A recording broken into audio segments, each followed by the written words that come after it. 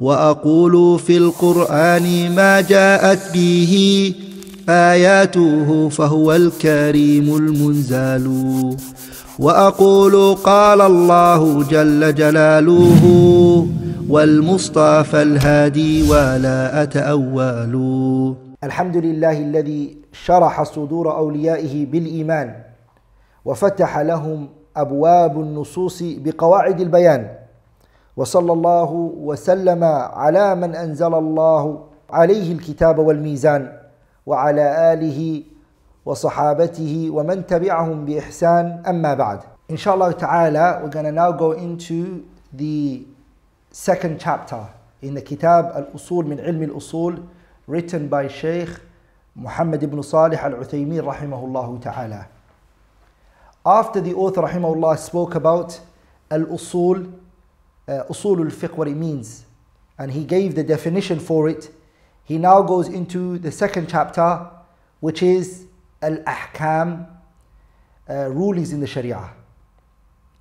And inshallah ta'ala, here we're going to take two things. In this chapter, we're going to be covering and studying two things inshallah ta'ala. The first thing is definition of Al-Ahkam. What does Al-Ahkam actually mean? We're going to take the linguistic and the technical definition inshallah ta'ala. What does the word Al-Ahkam mean in the Arabic language? And what does it also mean according to the Usuliyin, the scholars of Usul al-Fiqh? What do they understand from the word Al-Ahkam? The second thing that we're going to do is, inshallah ta'ala, in this chapter, is the types of rulings in the Sharia, meaning the types of Al-Ahkam. The types of Al-Ahkam. And Al-Ahkam is rulings of the Sharia. How many types are there? We will take them inshallah ta'ala. Let's start with the first point, Al-Ahkam. Before I go into the first point, I wanted to say, why did the author choose to speak about Al-Ahkam? Why did he specifically choose to start the second chapter with Al-Ahkam? After he chose to define Usul al-Fiqh, why did he start with Al-Ahkam? The reason is because we mentioned in our last lesson that Usul al-Fiqh means what? Usul al-Fiqh is a science where the person will research into the general evidences. It's a علم يبحث عن أدلة الفقه الإجمالية. The person will research inside it the general evidences. And the general evidences is the means in which a person will extract rulings in the Sharia. And so that's why he chose to make the first chapter after defining Usul al-Fiqh the definition of Al-Ahkam. And so you can't do istinbat, you can't extract what you haven't perceived and what you haven't understood.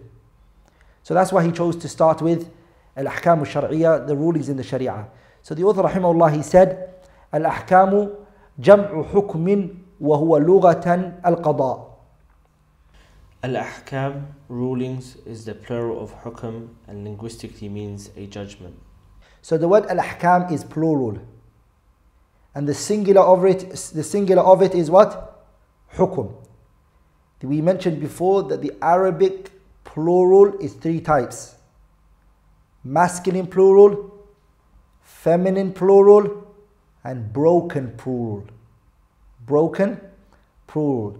Al-Ahkam is the third type. It's the broken plural. And the singular of the word Al-Ahkam is Hukum. What does it mean in the linguistic usage? What is it in the linguistic usage? It is, as the author said, Al-Qada. So the author said that the word Al-Ahkam, the word Hukum in the Arabic language, it means Al-Qada. And Qada means to judge between two people.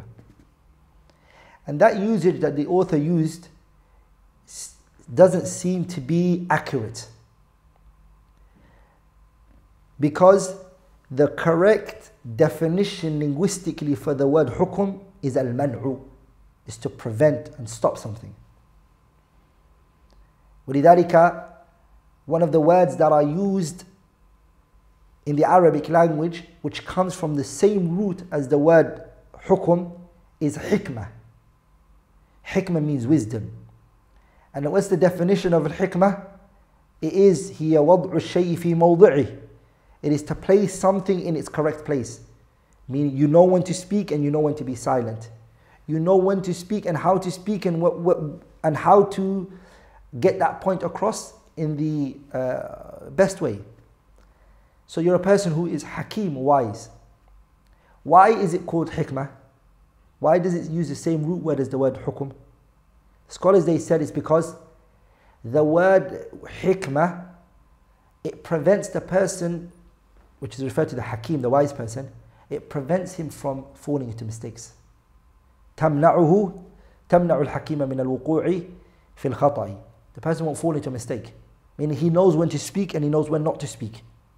He knows when he chooses to speak, how to speak. He knows who he's talking to. Everything for him goes in the right place. Okay? He doesn't go forward unless he thinks there's a need for it. And he doesn't go and hold back unless he feels there is a benefit or a need in it. So the hakim is the same root word as the word hukum. And it means al-man'u. We've understood that, right? ولذلك the Arab poet, he said, أبني حنيفة أحكموا سفهاءكم إني أخاف عليكم أن أغضبا. He said, أبني حنيفة. The alif in أبني حنيفة, that alif, it's standing in the position of حرف النداء, the ya. Meaning, يا بني حنيفة, oh the people of Bani Hanifa, أحكموا سفهاءكم. Stop your dim-witted ones. So he used the word أحكموا. And what does he mean by it? He means imna'uhum, stop them. Stop your dim-witted ones. Why? إني أخاف عليكم أن أغضب. I'm scared that I might become angry with you guys, and then that might lead to a problem. So now that you guys have the chance, grab the hands of your dim-witted one and stop them. So he used the word أحكموا سفهاءكم. أحكموا here means, he means hold them back. So the word hukum, it means what? To hold back, to prevent. As for the author saying that it means in the Arabic language judging, then that's not accurate, because judging, it can be used for it, but that's not the asl meaning that it goes back to. The real meaning that it goes back to is to prevent. Because when you judge between two people, you're preventing them from both oppressing one another. What are you doing? You're يمنع الخصوم من التظالم. The qadi, when he judges, what is he preventing? That they don't oppress one another. And that's why when Allah used it in the ayah, وَإِنَّ حَكَمْتَ فَحْكُمْ بَيْنَهُمْ بِالْقِسْطِ. And that generally happens a lot when it comes to translations of terms. You find that people do it a lot. Like for example, people say, يَا أَيُّهَا الَّذِينَ آمَنُوا اتَّقُوا اللَّهَ. Those of you who believe in Allah, fear Him. The word taqwa doesn't mean fear. Taqwa doesn't mean fear. And you find people translate it to be fear. Are they wrong in doing so? No. Why? Taqwa actually means just to take a shield. And generally what you take a shield from, and you prevent yourself from, is you're concerned and you're worried and you're scared that it might what? It might come your way. So taqwa means take a shield from the hellfire. Take a shield from the anger and the wrath of your Lord. That's what taqwa means. But when people translate it or explain it, they say, يَا أَيُّهَا الَّذِينَ آمَنُوا اتَّقُوا يَا أَيُّهَا الَّذِينَ آمَنُوا اتَّقُوا اللَّهَ. Fear Allah. That's not wrong. But it's tafsiru shay'i. It's translating a word based on what it's going to lead to. Taqwa leads to the fear of Allah. The fear of Allah falls under taqwa. Lakin it is not tafsirul mutabaqa. That's a side point. Then the author now goes into the technical definition of the word al-ahkam. What does he do? He goes into the technical definition of the word al-ahkam. And he says, rahimahullah, واصطلاحا ما اقتضاه خطاب الشرع المتعلق بأفعال المكلفين من طلب أو تخيير أو وضع. فالمراد بقولنا خطاب الشرع الكتاب والسنة. والمراد بقولنا المتعلق بأفعال المكلفين ما تعلق بأعمالهم سواء whichever way you want to say it, كانت قولا أم فعلا، إيجادا أم تركا، فخرج به ما تعلق بالاعتقاد فلا يسمى حكما بهذا الاصطلاح. والمراد بقولنا المكلفين ما من شأنهم التكليف فيشمل الصغير والمجنون. والمراد بقولنا من طلب الأمر والنهي على سبيل الإلزام أو الأفضلية. والمراد بقولنا أو تخيير المباح. والمراد بقولنا أو وضع الصحيح والفاسد ونحوهما مما وضعه الشارع من علامات وأوصاف للنفوذ والإلغاء. Al-Ahkam rulings is the plural of hukm and linguistically means a judgment, which has been necessitated by the speech of the legislator relating to the actions those burdened with carrying out the obligation of the legislation al-mukallifin are mandated, either by request or choice or state. The intent behind our saying the speech of the legislator is the Quran and the Sunnah. The meaning of our words relating to the actions of those burdened with carrying out the obligation of the legislation is what is connected to actions, whether in word or deed, to do something or leave it. So this excludes whatever is associated with belief, so it is not called a ruling with regards to this terminology. The meaning of our statement al-mukallifin is whoever is included by the process of being burdened to fulfill the obligations of the legislation, which excludes the young and the insane.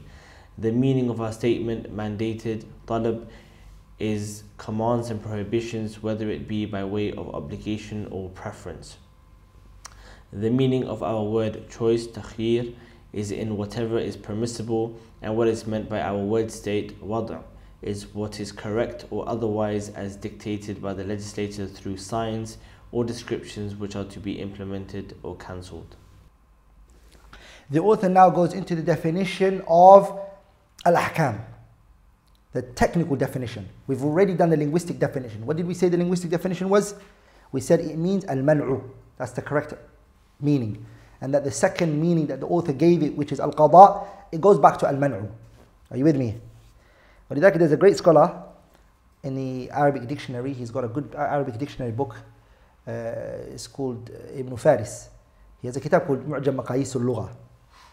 One of the benefits that that dictionary book has is that if a word has many usages, he will try to find one or two meanings that all the other meanings go back to. He'll try to find the bare minimum that the usage of this word can be brought back to. And that book is very good, especially if you're learning the Arabic language. It's called Mu'jam Maqayis al-Lugha. So here, when we spoke about al-ahkam, we brought it only back to one meaning, which is al-man'u. Instead of saying it's two meanings, al-man'u wal-qada, it's better to bring it to one, to the bare minimum. After we've spoken about its linguistic usage, the author goes into the technical usage, which is, what does hukum mean according to the people of Usûl al-Fiqh, the scholars of Usûl al-Fiqh? What is their understanding from Usûl al-Fiqh, al-Ahkam? The Usuliyin, the scholars who deal with Usûl al-Fiqh. What does Ahkam, hukum mean to them? What does a ruling in the Sharia mean to them? What's the definition of rulings in the Sharia? What does it mean according to the Usuliyin? The Shaykh, he mentioned it here. He said, maqtadahu khid. So we're going to cover point by point. Point by point. The first point that the author said is maqtadahu. The word iqtadahu means necessitates. And the Shaykh chose to use that particular word. Okay? It is what the Sharia necessitates. Meaning what the khitab al-shara', the speech of the legislator. Whatever it necessitates. And the khitab al-shara' is the what? Quran, Sunnah, the ijma' and the qiyas al-sahih. And Imam Ahmad rahimahullah, he said khitab al-shara' is kalamuhu azza wa jalla, Allah's speech. He said khitab al-shara' kalamuh. That the khitab al-shara' is Allah's speech. But we say that the Sunnah is in there as well, because the Sunnah is from Allah. Okay? Because وَمَا يَنْطِقُ عَنِ الْهَوَىٰ إِنْ هُوَ إِلَّا وَحْيٌ يُوحَىٰ. And the poet, he said, فَالسُنَّةُ النَّبِيِّ وَحْيٌ ثَانٍ. That the Sunnah of the Prophet is a second revelation. The consensus is also a proof in our religion, based on the ayah, وَمَنْ يُشَاقِقِ الرَّسُولَ مِنْ بَعْدِ مَا تَبَيَّنَ لَهُ الْهُدَى وَيَتَّبِعْ غَيْرَ سَبِيلِ الْمُؤْمِنِينَ نُوَلِّهِ مَا تَوَلَّى وَنُسْلِهِ جَهَنَّمَ وَسَاءَتْ مَصِيرًا. And the qiyas al-sahih is a proof. The qiyas al-sahih, the correct analogy, is a proof. And we're going to mention that qiyas al-sahih is a proof when we come to the chapter of al-qiyas analogy. So let me go back again. What does hukum mean according to the usuliyin? It means whatever is necessitated from those four evidences. The Quran, the Sunnah, the ijma' and the qiyas al-sahih, whatever is necessitated from it. the author chose to use the word maqtadah, whatever is necessitated from it. And he didn't just say that the Quran and the Sunnah itself, the khitab al-shar' itself is a what? Is a hukum. He didn't say that. He said what is necessitated from it. And the question here is, what does that mean? What's the difference between saying that hukum means khitab al-shar' المتعلقة بأفعال المكلفين من طلب أو تخيير أو وضع, and saying مقتضاه? What's the difference between saying that the Quran and the Sunnah itself is a hukum, or saying what is necessitated from the Quran and the Sunnah is a hukum? What's the difference? Let me repeat that again. What is the difference between saying that hukum, rulings in the Sharia, is what is necessitated from the khitab al-shara', the speech of the legislator? That's the first one. The second is that the speech of the legislator itself is a hukum. Itself is a hukum. What's the difference between the two? First of all, this usage of saying necessitated, which is the first one, some great scholars have said it. Like Al-Futuhi, Ibn Najjar, he mentions that, rahimahullah, in his kitab Mukhtasar al-Tahrir, fi Usûl al-Fiqh. And others have done that. Rather, the overwhelming majority of the fuqaha, jurists, and some of the usuliyin, they take the opinion of what Ibn Uthaymeen mentioned here, which is that the hukum is what's necessitated from the speech of the legislator. The overwhelming fuqaha and a very small number of usuliyin, that's the view they hold. The second is that the khitab al-shar' itself, the speech of the legislator itself, is a ruling, and this is a view held by the overwhelming majority of usuliyin.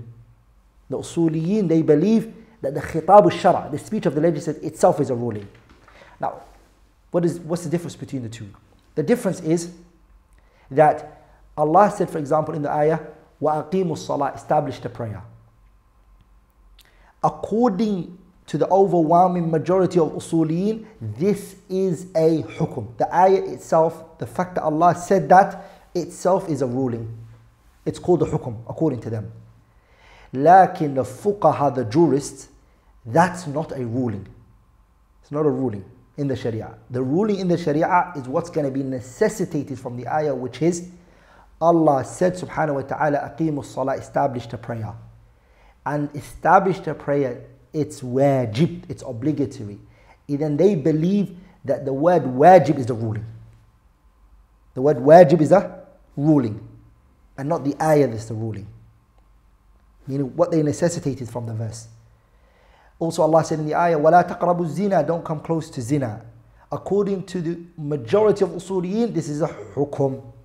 As for the fuqaha, they believe tahrimu zina, the fact that zina is haram, which is what's necessitated from the verse, is the ruling. It is the ruling. Again, this is khilafun لا يترتب عليه ثمرة. It's a khilaf that no benefit will really come out from it. So it's really no point in busying yourself discussing it and looking into it too much and researching it, because it all comes back to the same whole. It all comes back to the same point. The second part of the definition is khitab al-shara'. Khitab al-shara' is the kitab and the sunnah. And of course we put in there as well the ijma', and we also put there in there the qiyas al-sahih. We will put that in there. And these are adillah muttafaqun fi. Adillah which is mu'tabara. Evidences which is given consideration. Evidence which are unanimously agreed upon that they are accepted. The Quran, the Sunnah, the Ijma' and the correct qiyas, the correct analogy. Those are khitab al-shara'. And Imam Ahmad rahimahullah, he said that the khitab al-shara' is Allah's speech subhanahu wa ta'ala. So what is it that's not in the khitab al-shara'? When we say khitab al-shara', we mean by the speech of the legislator.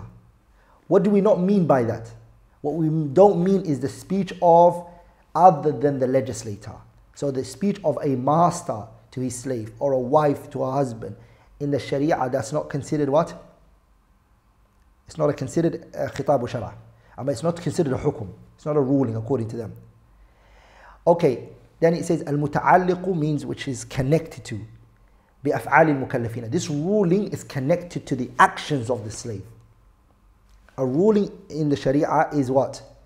It is, first point, it is Allah addressing. The messenger addressing, sallallahu alayhi wasallam. That which is taken from the consensus. That which has been brought from a correct, done analogy. Okay? What is the addressing like in? What is it took? It's addressing, and that addressing is connected to what? That the khitab, the speech of the legislator is connected to what? It is connected to بِأَفْعَالِ الْمُكَلَّفِينَ, the actions of the mukallafin. We're going to speak about what a mukallaf is. We're going to come to that soon. It is connected to the actions of the mukallafin. Let me just mention it now to make it easier.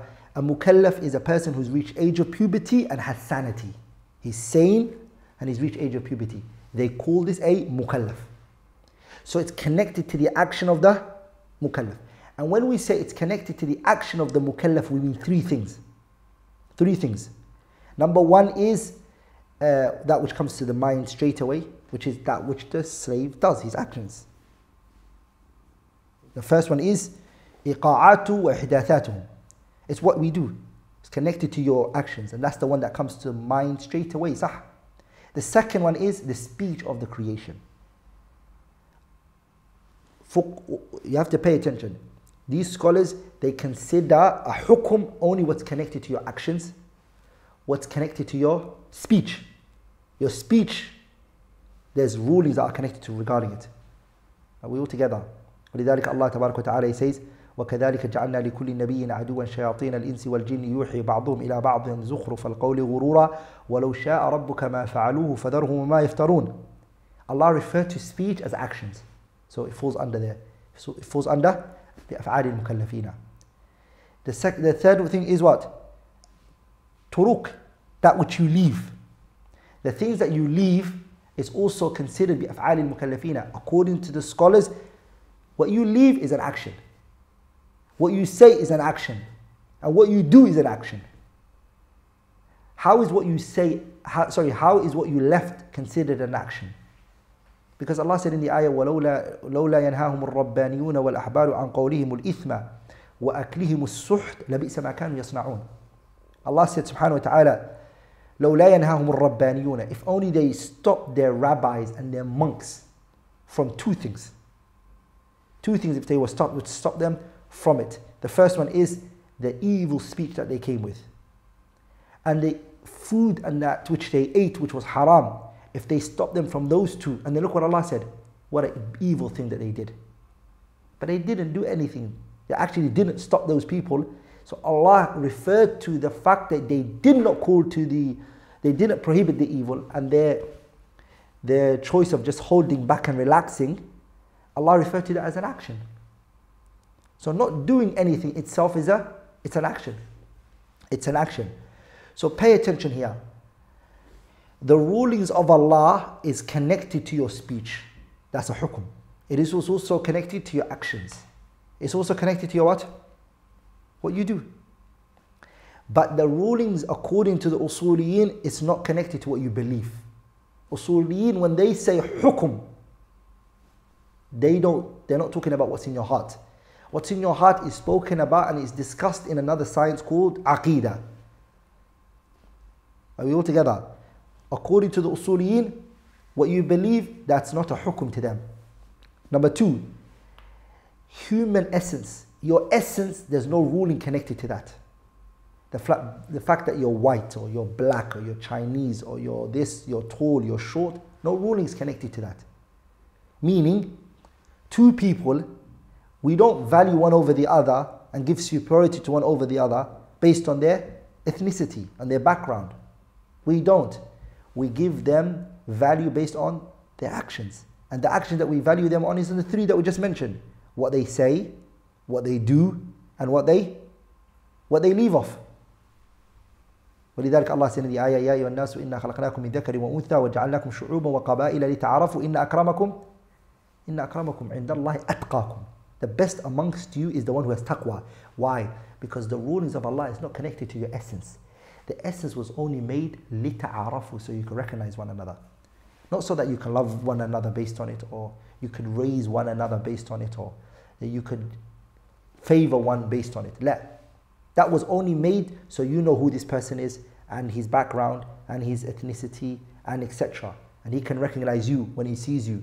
And that's, some people may like this color to get married to, and some people might like that color to get married to. People have varieties.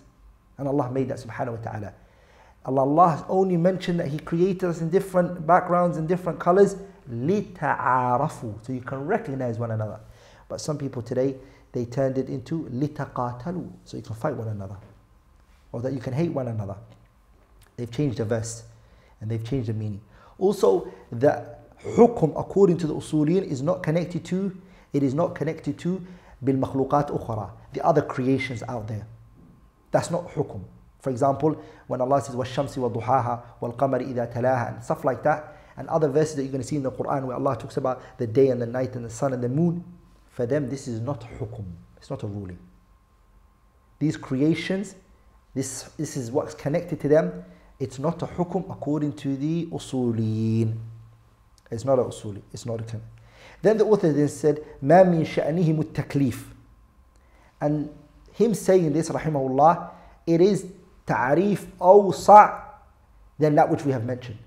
Shaykh ibn Uthaymeen is saying, rahimahullah, that the hukum is, these rulings of Allah is not only connected to what? The mukallaf. Okay, it's not only connected to the mukallaf. It's also connected to what? It's connected to any individual, ma min sha'nihim at-taklif, whose one time and the possibility of being a mukallaf is there. And so the saghir and the majnoon, they enter into here. He wants to bring them in. Because the child who's born, is he mukallaf? Is he burdened? Does he have to pray? No, he doesn't have to pray. Shaykh ibn Uthaymeen is saying, like in the hukum, he still falls under it. Maybe not now, but it's hovering over his head. It's there. The minute he takes on puberty, the ruling comes into place. The one who's insane, the minute the sanity comes back, the ruling is on him. So he used a more vaster definition, rahimahullah ta'ala. So the taklif is two types here, that's what he's trying to say. Taklifun fil hali and taklifun fil ma'ali. There's a person who's mukallaf right now. There's another person who's mukallaf in what? Fil ma'ali, in the future. He's going to become mukallaf one time in his life. He's going to be mukallaf one time.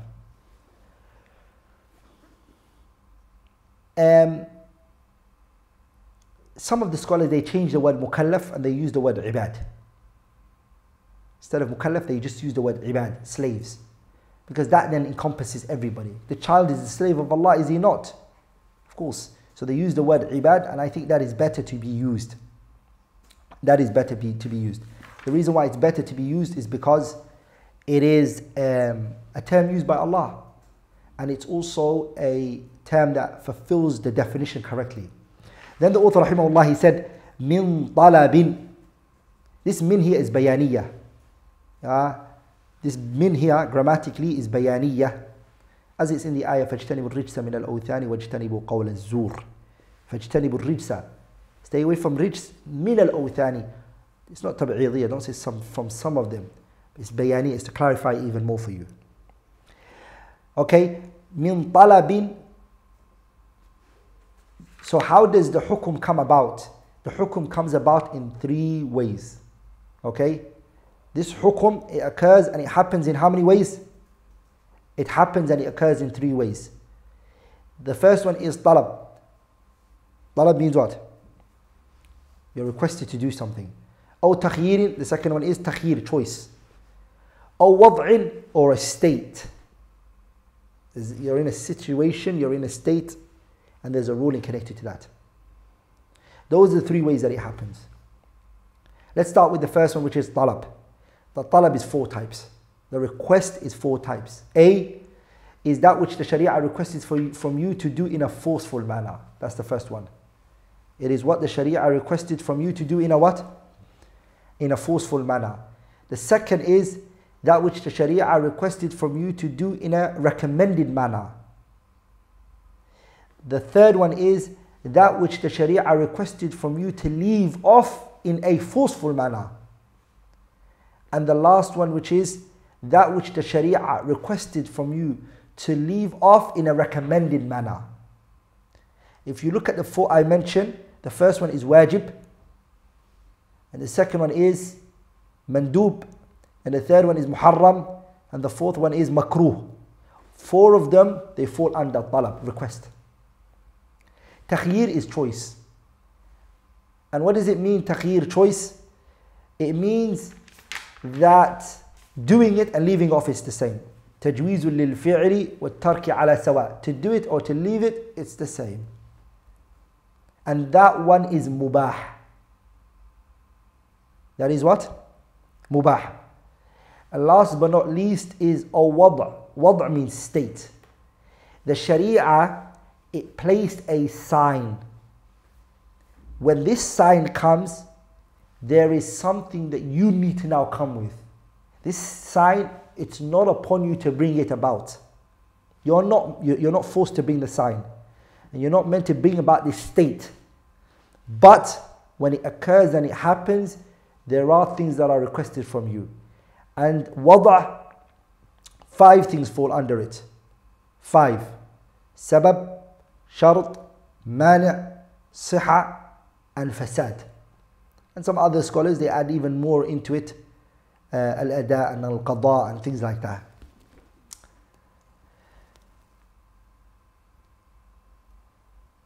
And inshallah ta'ala, we're going to speak about all of this in great details. It's going to come to us soon, inshallah ta'ala. Then the author says, Shaykh Muhammad ibn Salih al-Uthaymeen, he says, أقسام الأحكام الشرعية تنقسم الأحكام الشرعية إلى قسمين تكليفية ووضعية. The types of rulings in the Sharia. The types of commands in the Sharia fall into 2 categories, taklifiyya and wad'iyya. Now we're going to go into the second type, the second point that we wanted to talk about in the chapter. What was the first thing that we said we're going to speak about in this chapter? We said we're going to talk about the definition of al-ahkam. And did we not do that? We defined ahkam linguistically and technically. Now we're going into the second part of our of this chapter, which is types of rulings in the Sharia. Types of rulings in the Sharia. The ahkam al-shar'iyya is divided into 2. Okay? The first one is taklifiyya. And the second one is wad'iyya. First is what? Taklifiyya. And the second one is wad'iyya. This categorization, it's the view of the overwhelming majority of the usuliyin. They're the ones who divide the ahkam al-shar'iyya into wad'iyya and taklifiyya. Lakin some scholars, some usuliyin, they don't categorize it into 2, they categorize it into 3. Like Saif al-Amidi, in his kitab al-Ihkam fi Usûl al-Ahkam, he categorized it into 3. He added an extra one, which the author didn't mention here, which is takhyiri. He called it takhyiri. So he said there are 3. Taklifi, takhyiri, and wad'i. And the reason why he did that is because he wanted to take the mubah out of the taklifi. He wanted to take the mubah out of the taklifi. And he wanted to make it a separate entity, a separate type of categorization. And we're going to see later the reason why Saif al-Amidi did that is because what is taklifi? Taklif is a what? It's a talabu fi'lin or talabu tarkin. You're either requested to do something or you're requested to leave off something. And mubah, is it a request to do something or to leave off something? No, it's not. So he thought that it was better to take it out of taklifi and to place it in what? And give it its own categorization, which is takhiri. The third one is al-wad'i. Wad'i, we already mentioned it. It means that the Sharia places a sign, What does it do? It places a sign. And you're not obliged to come with this sign. This sign only indicates that you have to do something, but it is not upon you to come with it. And we'll take that in great details, inshallah ta'ala, soon. Sayf al-Amidi's taqseem is better. Sayf al-Amidi's taqseem is better than the taqseem that is done by the overwhelming majority of usuliyin. But either way, this is again those kind of discussions which is لا ثمرة تحته. There's nothing really, you're not going to take a lot out of it by learning why is mubah put under ahkam al-wad'iyah and why shouldn't it be in there and etc. You're not going to benefit much from it. So it's one of those things that you shouldn't busy yourself with. Then the author rahimahullah, he said فالتكليفية خمسة الواجب والمندوب والمحرم والمكروه والمباح. The taklifiyya are 5. Wajib, obligation; mandub, encouraged to undertake; muharram, prohibited; makruh, disliked; and mubah, permissible. The author rahimahullah, he now goes into the first type of rulings in the Sharia. We said that the rulings of the Sharia are categorized into two, taklifiyya and wad'iyya. The author now is going to the first one, which is taklifiyya. He said that the taklifiyya are 5. And he started with al-wajib, and then he said al-mandub, and al-muharram, and al-makruh, and al-mubah. Each one, we're going to take their linguistic and technical meaning and matters related to it, inshallah ta'ala. But what the author did here is, he took the categorization and he took the method of the jumhur, the overwhelming majority of usuliyin, which is to categorize the taklifiyya into those 5. But the author, the order that he did it in isn't the best. The author, the order in which he did it in isn't the best order. Meaning he started from al-wajib and then he done al-mandub and then muharram and al-makruh and al-mubah. What would have been better is for him to start from min al-a'la ila al-adna. For him to start from the highest of those 5 and then make his way to going down the ladder. So he would say, for instance, al-wajib, wal-mandub, wal-mubah, wal-makruh, wal-muharram. In that order. The highest being al-wajib. And then after wajib is mandub. And then next to mandub is al-mubah. And then is al-makruh, and then al-muharram. That sequence is better because it's the highest to the lowest. The Shaykh rahimahullah ta'ala, he didn't use the terms in the method that is used by the usuliyin, because this subject is usul al-fiqh. The scholars of usul al-fiqh, they don't say al-wajib and al-mandub and al-mubah and al-makruh and al-muharram. They don't say that. They say al-ijab, al-nadb, al-ibaha, al-karaha, al-tahrim. They use it in that way I just said it. And the author didn't use that ta'bir, that method, that way. He didn't articulate it in that way. And the reason why he would do that is because his definition of hukum was what? What was the definition that Shaykh Muhammad ibn Salih Uthaymeen chose? He chose to define it based upon whose way? The way of the fuqaha. Which was what? مَقْتَضَاهُ خِطَابُ الشَّرْعِ. What is necessitated from the speech of the legislator. The ruling, remember when we were talking about ruling in the Sharia, Shaykh ibn Uthaymeen's definition of hukum, ruling, was what? His definition of ruling was مَقْتَضَاهُ خِطَابُ الشَّرْعِ. It is what is necessitated from the speech of the legislator. And not the legislation. Speech itself is not a ruling to him or to his definition. So because that being the case, he wouldn't use the word al-ijab, because al-ijab is used for wasful li hukm al-shari', when you are describing the speech or the ruling of the legislator. And when you use wajib, you're describing the action of the mukallaf. So that's why he would use that ta'bir. Ala kulli hal, the scholars of Usul al-Fiqh, they permit both ways. This 5 categorization of ahkam al-taklifiyah, these 5 types of ahkam al-taklifiyah, the Ahnaf, the Hanafiyah, they add 2 extra onto that 5. And they say, al-fardu wal-karahatu karahatu tahrim. They believe that. They believe there is 2 extra additional types that need to be added. The first one is al-fardu and al-makruh karahatu tahrim. Those are the 2 that they say that should be added onto the ahkam al-taklifiyah, the Hanafiyah. Why did they add these 2? Why would they add these 2? The Hanafis, they looked at the wajib and they said that the wajib and the fard are 2 different things. According to the other jumhur, the overwhelming majority of usuliyin and the fuqaha, they believe wajib and fard are synonyms, they're the same. Like in Hanafiya, they said no. They said no.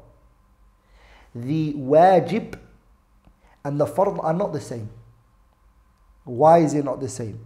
They said we need to look at quwwatu tariq, the way in which it came to us. The way that it came to us. So yes, the wajib, the Sharia commanded it in a forceful way, yes. And the fard, the Sharia requested it in a forceful way. Yes, both are the same.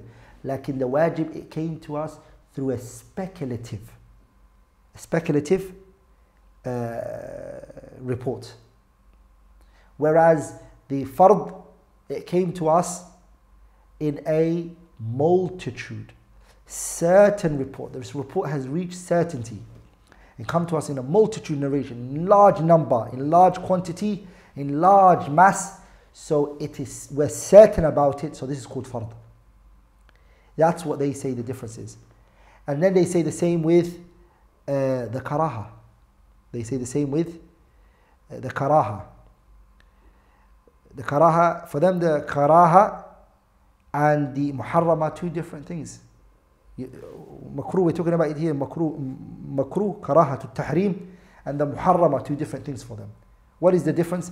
They say the difference is, again, both of them, the Sharia have prohibited them in a forceful manner. But the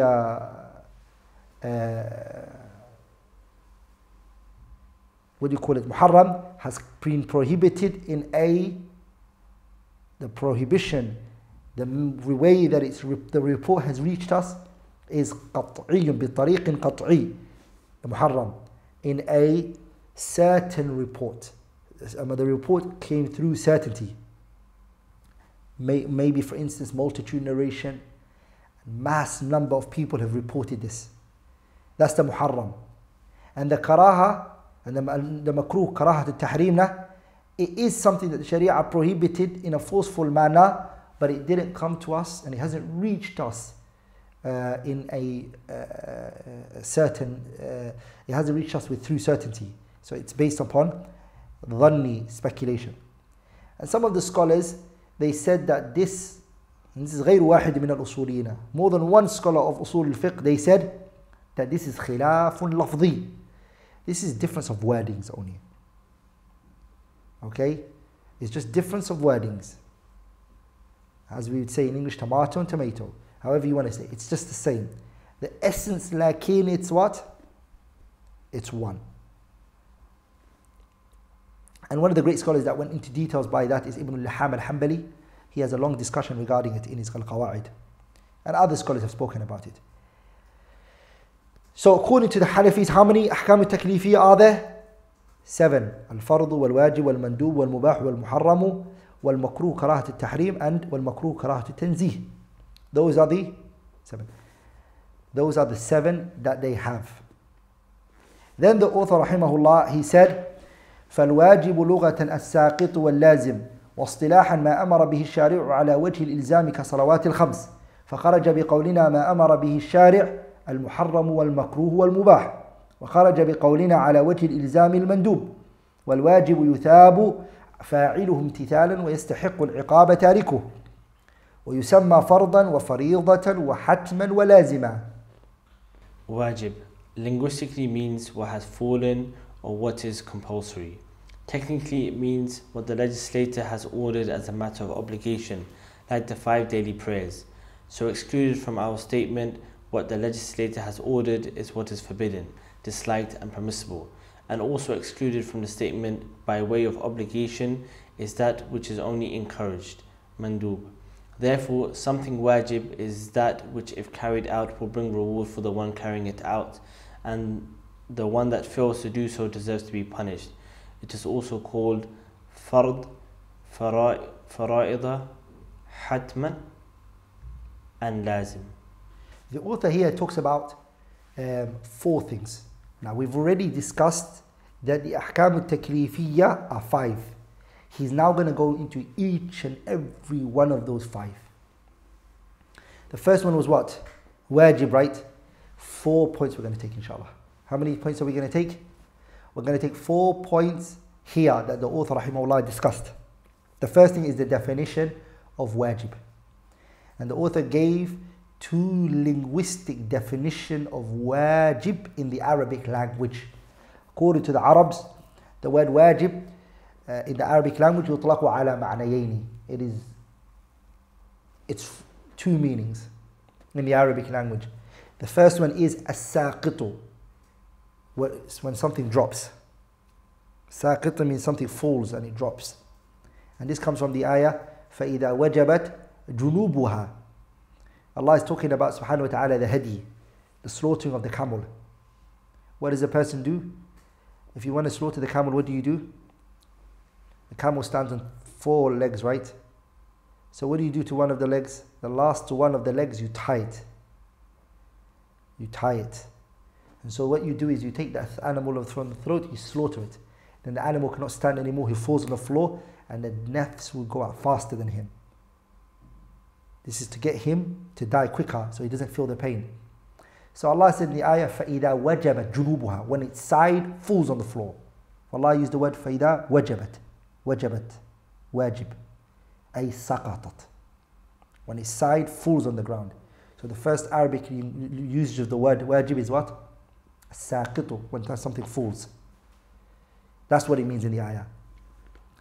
And when we say wujub al-shamsi, shamsi, what do we mean by this? We mean suqutuha, when it falls. The second meaning is lazim, which it means, lazim means necessary, something that is mandatory. So for example, you say wajab al-bay'u, the transaction is obligatory here, it's mandatory. And here it goes back to the second meaning. Here it goes back to which meaning? Al-lazimu, that's the meaning that we're going to be taking from it. Okay? Now we're going to go into the second type of definition. We're going to go into the second type of definition. What does it mean according to the Usûliyin, the scholars of Usûl al-Fiqh? What do they understand from, what's the definition of wajib for them? The word wajib, what does it mean to the Usûliyin? It means ما أمر به الشارع على وجه الإلزام. So we're going to take one by one. The first, the Shaykh says ma. The word ma. The reason why the Shaykh used the word ma, it's a jins يدخل فيه الأحكام الخمسة. So he used the word ma. So he wants all 5 of them to enter it. When he says the word ma, it's a jins, it's an essence, and under it will fall all 5. And then he wants to take one out and the other one out. So first of all, in a definition, you start general, and then you start to do ihtirazat. You start to take out what's not part of it. So ma, whatever. Because the word ma is min adawat al-umum, it shows generalization, right? So ma, all of the ahkam al-khamsa, it enters there. Then he says amara bi shari'i, the shari' commanded it. Automatically he took 2 things out of there. The what? The muharram and the makruh. The sharia didn't command that. When he said ma amara bi shari', that which the sharia commanded, then the makruh and the muharram are not in there no longer. And also what's not in there? What's also not in there? The mubah is not in there. Because the mubah, we said before, it's not a command nor a prohibition. Okay? So 3 of them dropped. Very good. That's one view. Another view of scholars, they believe that the mubah is a amar. And that's the view that we said that Shaykh Muhammad bin Salih Al-Uthaymeen is upon. Are we all together? Because when something is mubah, which is permissible, even if you're not commanded to do that particular thing, you have to believe in your heart the permissibility of it. So you are commanded. Are we all together? Does that make sense? So for him, rahimahullah ta'ala, he still doesn't believe that the amr has been taken out of, we haven't taken out the word mubah out of the ihtiraz here. Does that make sense? So for him, where would it go out? It will go out in the point after, which is ala wajhi al-ilzam. Am I making sense? The word ma, when you said it, all of the 5 are in there. When you said ma amara bihi shari'u, 2 of them dropped, which is what? Al-muharram and al-makruh. You're left with what? Just left with one more left, outstanding. So for Shaykh ibn Uthaymeen, amara bihi shari', the mubah is still in there. So how does he take the mubah out of here? Ala wajhi al-ilzam, he takes it out of there, which is in a forceful manner. You know what? In a forceful manner. That's a view. So that's the definition of wajib. Wajib means what? ما أمر به الشارع على وجه الإلزام. Whatever the Sharia commanded for you to do in a forceful manner. That's the definition of wajib. And the Shaykh's very, as I said before, he's daqiq. He defined it بماهية الشيء, the real meaning of wajib. He didn't define it as many usuliyin define it as what? ما يترتب عليه, that which necessitates from the wajib, which is if you do it you get rewarded and if you leave it off you get punished. That's a definition which is what? That's atharul wajib. Atharul wajib, what necessitates from the wajib once you do it. But that's not the definition of the wajib. Sah? His definition is good. Now it brings us to the second point that we want to talk about, that the Shaykh himself, rahimahullah ta'ala, mentioned, which is example for it. Shaykh mentioned 4 things. He defined it for you linguistically and technically. The second thing he did for you here is, he gave you an example of it. And what was the example he gave? As-salawat al-khamsa, 5 daily prayers. So he only gave one example of what? In the chapters of al-ibadat. He gave you a wajib, an obligatory thing in ibadat, the chapter of ibadat. So we'll give you another example of mu'amalat, which is, for instance, az-zakat. Zakat is wajib. As-sidqu fil bay', to be truthful in transaction. Or al-wafa' fil uqud, to fulfill your part in a transaction. An-nafaqatu ala zawjah wal awlad, providing for your wife and your children. That's wajib, and it enters mu'amalat. So the second thing that the Shaykh spoke about is example. He gave one example in the chapter of ibadat. I gave you an example of in the chapter of mu'amalat. The third thing that we're going to talk about is atharul wajib. The Shaykh mentioned it. Atharu al-wajib. What is the effects? What is the results that come from wajib? The scholars, they look at it from 2 angles. How many angles do they look at it from? 2 angles. The first one is أنه يثاب فاعله بقصد الامتثال. If the person does it to follow Allah Tabarak wa Ta'ala's commandment, then he gets rewarded for it. If he's doing it from the angle of a ta'abbud, he wants to be a slave and he's worshipping his master, then he's a what? He gets rewarded for it. Like if the person does it بقصد الاستهزاء, he does it out of mockery, then he's a what? Like the situation of the munafiqeen, is he going to get rewarded for it? Or if a person did it because he was forced to do it, all of these don't get rewarded for it. فَلَا يُثَابُ عَلَيْهِ. Are we all together? The person has to do it, he has to do it بِقَصْدِ الْإِمْتِثَالِ. He's doing it from the angle of at-ta'abbud, he's worshipping Allah. Point number 2, the second angle that we look at it from is أنه يستحق العقاب تاركه. The one who leaves it off, he deserves to be punished. He deserves to be punished. You see, we didn't say he gets punished, because there are people who are going to leave wajib off and Allah is not going to punish them. Are we all together? So we say that that person is deserving, he deserves to be punished. So Allah will punish that person, and if He punishes him, we believe that is based on who? Adlullahi wa hikmatuh. It's based on Allah's justice and His fairness and His wisdom. And if He forgives that person, we believe it is because of His what? Afwuhu wa rahmatuh. Based on Allah's forgiveness and His mercy. And if Allah punishes a person, we believe it's justice, and we believe it is His wisdom of why He did it. Point number 4 that we're going to go through regarding al-wajib that the author mentioned is the names that the wajib has. Asma'uhu, the names that the wajib has. The author said, وَيُسَمَّى, it is called fardan wa faridatan wa hatman wa laziman. It's called fard. It's called farida. It's called hatm. It's called lazim. Author didn't mention something else, which is maktub. Maktub, kutiba alaykum as-siyamu. Maktub. All of these are asma' mutaradifa tutlaqu fi al-istilah wa yurad biha ma'nan wahidan. All of those words, they mean the same. Fardan wa faridatan wa hatman wa lazima wa maktuban. Like in the Hanafiyyah, believe fard and wajib are two things. Two separate things. And we mentioned it.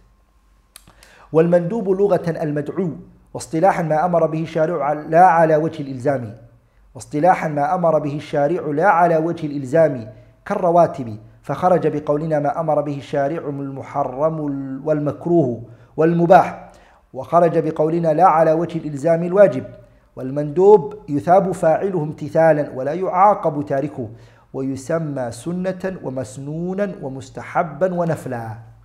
Mandub linguistically means something or someone appointed or designated. Technically, it means what the legislator has ordered, but not by way of obligation, recommended, such as supererogatory prayers. So what is excluded from our statement, what the legislator has ordered, is whatever is forbidden, disliked and permissible.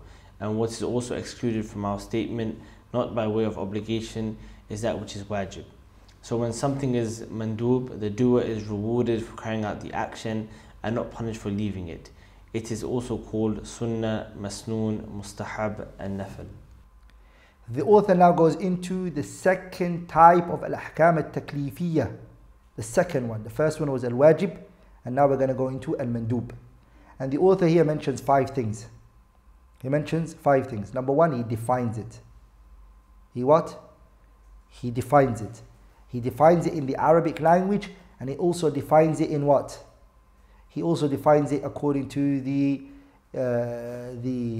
Usuliyin, the scholars of Usul al-Fiqh, their definition of al-mandub.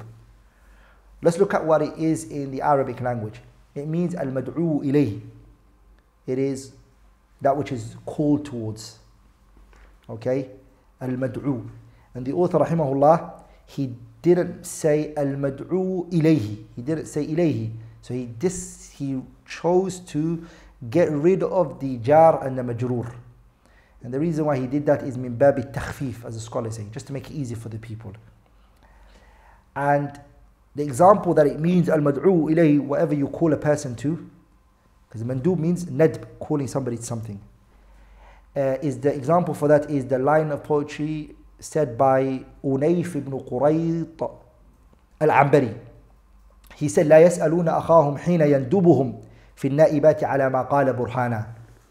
They don't ask their brother, meaning their own tribal member, they don't ask him حين يندبهم, when he calls them out to a fight and he tells them to go to the fight, they don't ask him في النائبات على ما قال برهانا. They don't say, why are we going to fight with these people? What's the reason? They don't ask him. Whenever he tells them, come, let's go fight, they jump in and just fight. They don't know why they're fighting, what they're fighting for. Are we all together? They're just loyal to him. So whenever he tells them, do something, they just jump and they do it. But what we want from the line of poetry is لا يسألون أخاهم حين يندبهم. That's what we went from it, the word. He said that they don't ask their fellow member, their fellow friend, their fellow brother, they don't ask him حين يندبهم, when he calls them. صح? That's what we want from the word. That's what it means in the Arabic language. You can find it more if you look in the Al-Misbah Al-Munir and Al-Qamus Al-Muhit, and if you look at the term nadb. If you go to Madrasatu Nadaba, you will find it like that. Especially if you go to the line of poetry which is in Diwan Al-Hamasa, you will find the explanation for it. What does it mean according to Istilah Al-Usuliyin, the scholars of Usul Al-Fiqh? What's their definition of Al-Mandub? Now we know linguistically what it means, and in the Arabic language, we now need to learn the technical meaning, the definition according to the Usuliyin. They say ما أمر به الشارع, just like we said for the wajib. صح? What was the wajib? The wajib was ما, all the five enter it. أمر به الشارع, the legislator commanded it. Wajib and mandub, so far they're together. لكن لا على وجه الإلزام, not in a forceful manner. Mandub, it's a commandment from Allah Azza wa Jalla, and Allah requested for the makhluk, the creation, to do it, but not in a what? But not in a forceful manner. It's in a recommended manner. The second point that the author mentioned here is an example. He gave a example.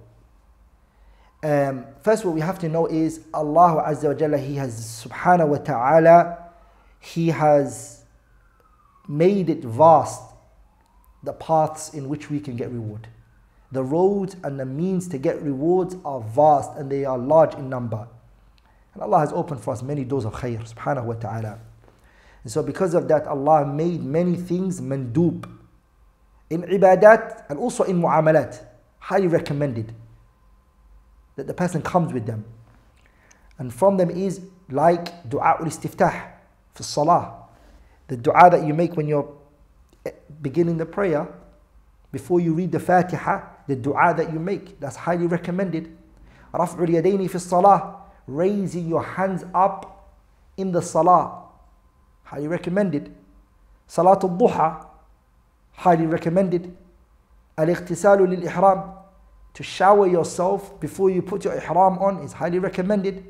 Kitabatu dayni wal ishhadi alayhi, writing the debt and also bringing witnesses for it is highly recommended. Also, writing and bringing witnesses for a woman that you want to take back after you divorced her. وَعَلَى الرَّجْعَةِ فِي الطَّلَاقِ, it's always recommended. It's not obligatory. Of course, this is a raj'ah baynunat al-sughra. You're taking her back after maybe one or twice. You've divorced her once. You've divorced her once, and you want to take her back, and the time in which the iddah hasn't finished yet, for you to bring people to witness it, it's recommended. You don't have to, because all you just have to say to your wife is raja'tuk, I've taken you back. That's all mandub, highly recommended. The third thing that the Shaykh rahimahullah spoke about is the outcome and the effects that come out from the mandub. The mandub, just like the wajib, is looked at from two perspectives. The first one is أَنَّهُ يُثَابُ فَاعِلُهُ, the one who does it, he is rewarded بِنِيَّةِ التَّعَبُّدِ, if he does it imtithalan, if he's trying to get closer to Allah by it, if he's trying to worship Allah in it subhanahu wa ta'ala. If he is doing it out of servitude, then he gets rewarded like the wajib we mentioned. Number two is أَنَّهُ لَا يُعَاقَبُ تَارِكُهُ, if you leave it off, you don't get punished. Like Al-Imam Abu Ishaq al-Shatibi in his Kitab al-Muwafaqat, he said something very powerful. He said that leaving of the mandub, you won't get punished, yes, like min jihati al-juz'i. It only means specific incidents. Specific incidents. If you leave it off, it won't be what? it won't be a sin and you won't get punished for it. But he said, if you leave off the mandub, all of the mandub that there is, you leave it min haythul kulli, in totality, he said, فَإِنَّهُ يُؤْخَذُ حُكْمَ الْوَاجِبِ. Now it takes the ruling of wajib, you have to do it. So he said, فَالْإِخْلَالُ بِهِ مُطْلَقًا كَالْإِخْلَالِ بِالْوَاجِبِ. So pay attention, he's saying that leaving of all of the mandub is like leaving one wajib. They take the same ruling. Shatibi mentions that in his Muwafaqat, the first volume, page 115, and he also mentioned it in his second volume of the Muwafaqat, page 337. The fifth point that we want to learn about the mandub that the author rahimahullah, Shaykh Muhammad Salih Al-Uthaymin, mentioned is that the mandub is commanded. That the mandub is a command. Because what did he say at the beginning? مَا أَمَرَ بِهِ الشَّارِعُ. It is what the Shari' commanded. And this is the madhabu jumhur al-usuliyin. This is the belief of the overwhelming majority of usuliyin. And the evidence for that is إِنَّ اللَّهَ يَأْمُرُ بِالْعَدْلِ. Al-adl here is wajib. Wal-ihsani here is the what? The mandub. إِنَّ اللَّهَ يَأْمُرُ. Allah commanded al-adl, which is wajib. Wal-ihsan is the mandub. Are you with me? So the mandub and the wajib are both what? They are commandment from Allah Azza wa Jalla. Those are the 5 points that we take from the author rahimahullah ta'ala, what he said about the al-ahkam al-taklifiyyah al-mandub. Then the author rahimahullah, he said, وَالْمُحَرَّمُ لُغَةً الْمَمْنُوعُ واصطلاحا ما نهى عنه الشارع على وجه الإلزام بالترك كعقوق الوالدين فخرج بقولنا ما نهى عنه الشارع الواجب والمندوب والمباح وخرج بقولنا على وجه الإلزام بالترك المكروه والمحرم يثاب تاركه امتثالا ويستحق العقاب فاعله ويسمى محظورا أو ممنوعا. Muharram linguistically means forbidden, and technically it means what was forbidden by the legislator as an obligation to avoid, such as disobedience to parents. So what is excluded from our statement forbidden by the legislator is wajib, mandub and mubah, permissible. And what is also excluded from our statement, an obligation to avoid, is that which is disliked. So when something is muharram, forbidden, it means the one who leaves it is rewarded and the one who commits it deserves to be punished. It is also known as mahdur or mamnu'. The author here now goes into the third type of al-ahkam al-taklifiyyah, the third type. We're in the third one. We have 2 more remaining after this one. And it's al-muharram. The author here mentioned 4 things here, rahimahullah ta'ala. The first thing that he did was the definition. He defines it linguistically and he also defined it technically. The linguistic usage of the word al-muharram is al-mamnu'. It is al-mamnu', prohibited. ولذلك الله تبارك وتعالى يسأل in the ayah وحرمنا عليه المراضع. What does it mean? وحرمنا عليه المراضع in Surah Al-Qasas ayah 12. It means منعناه منهن في القدر. We prevented them from it in the qadr. And you have to understand, this is talking about the mother of Nabiullah Musa. Allah Tabarak wa Ta'ala is saying, we prevented Nabiullah Musa from the breast milk of any other woman. He wasn't taking no other woman's breast milk. He rejected it. So وَحَرَّمْنَا عَلَيْهِ, Allah used the word وَحَرَّمْنَا عَلَيْهِ الْمَرَاضِعَ. Don't think to yourself that this haram here is the haram in the Sharia, because that would mean you're saying that Musa was prohibited from drinking from any other woman shar'an. And that can't be possible because he's a sabi, he's a little boy. He's not a mukallaf. Does that make sense? So here Allah is using the linguistic definition, which is al-mamnu'. We stopped him from it, lakin in the qadr. Universally, he couldn't do it.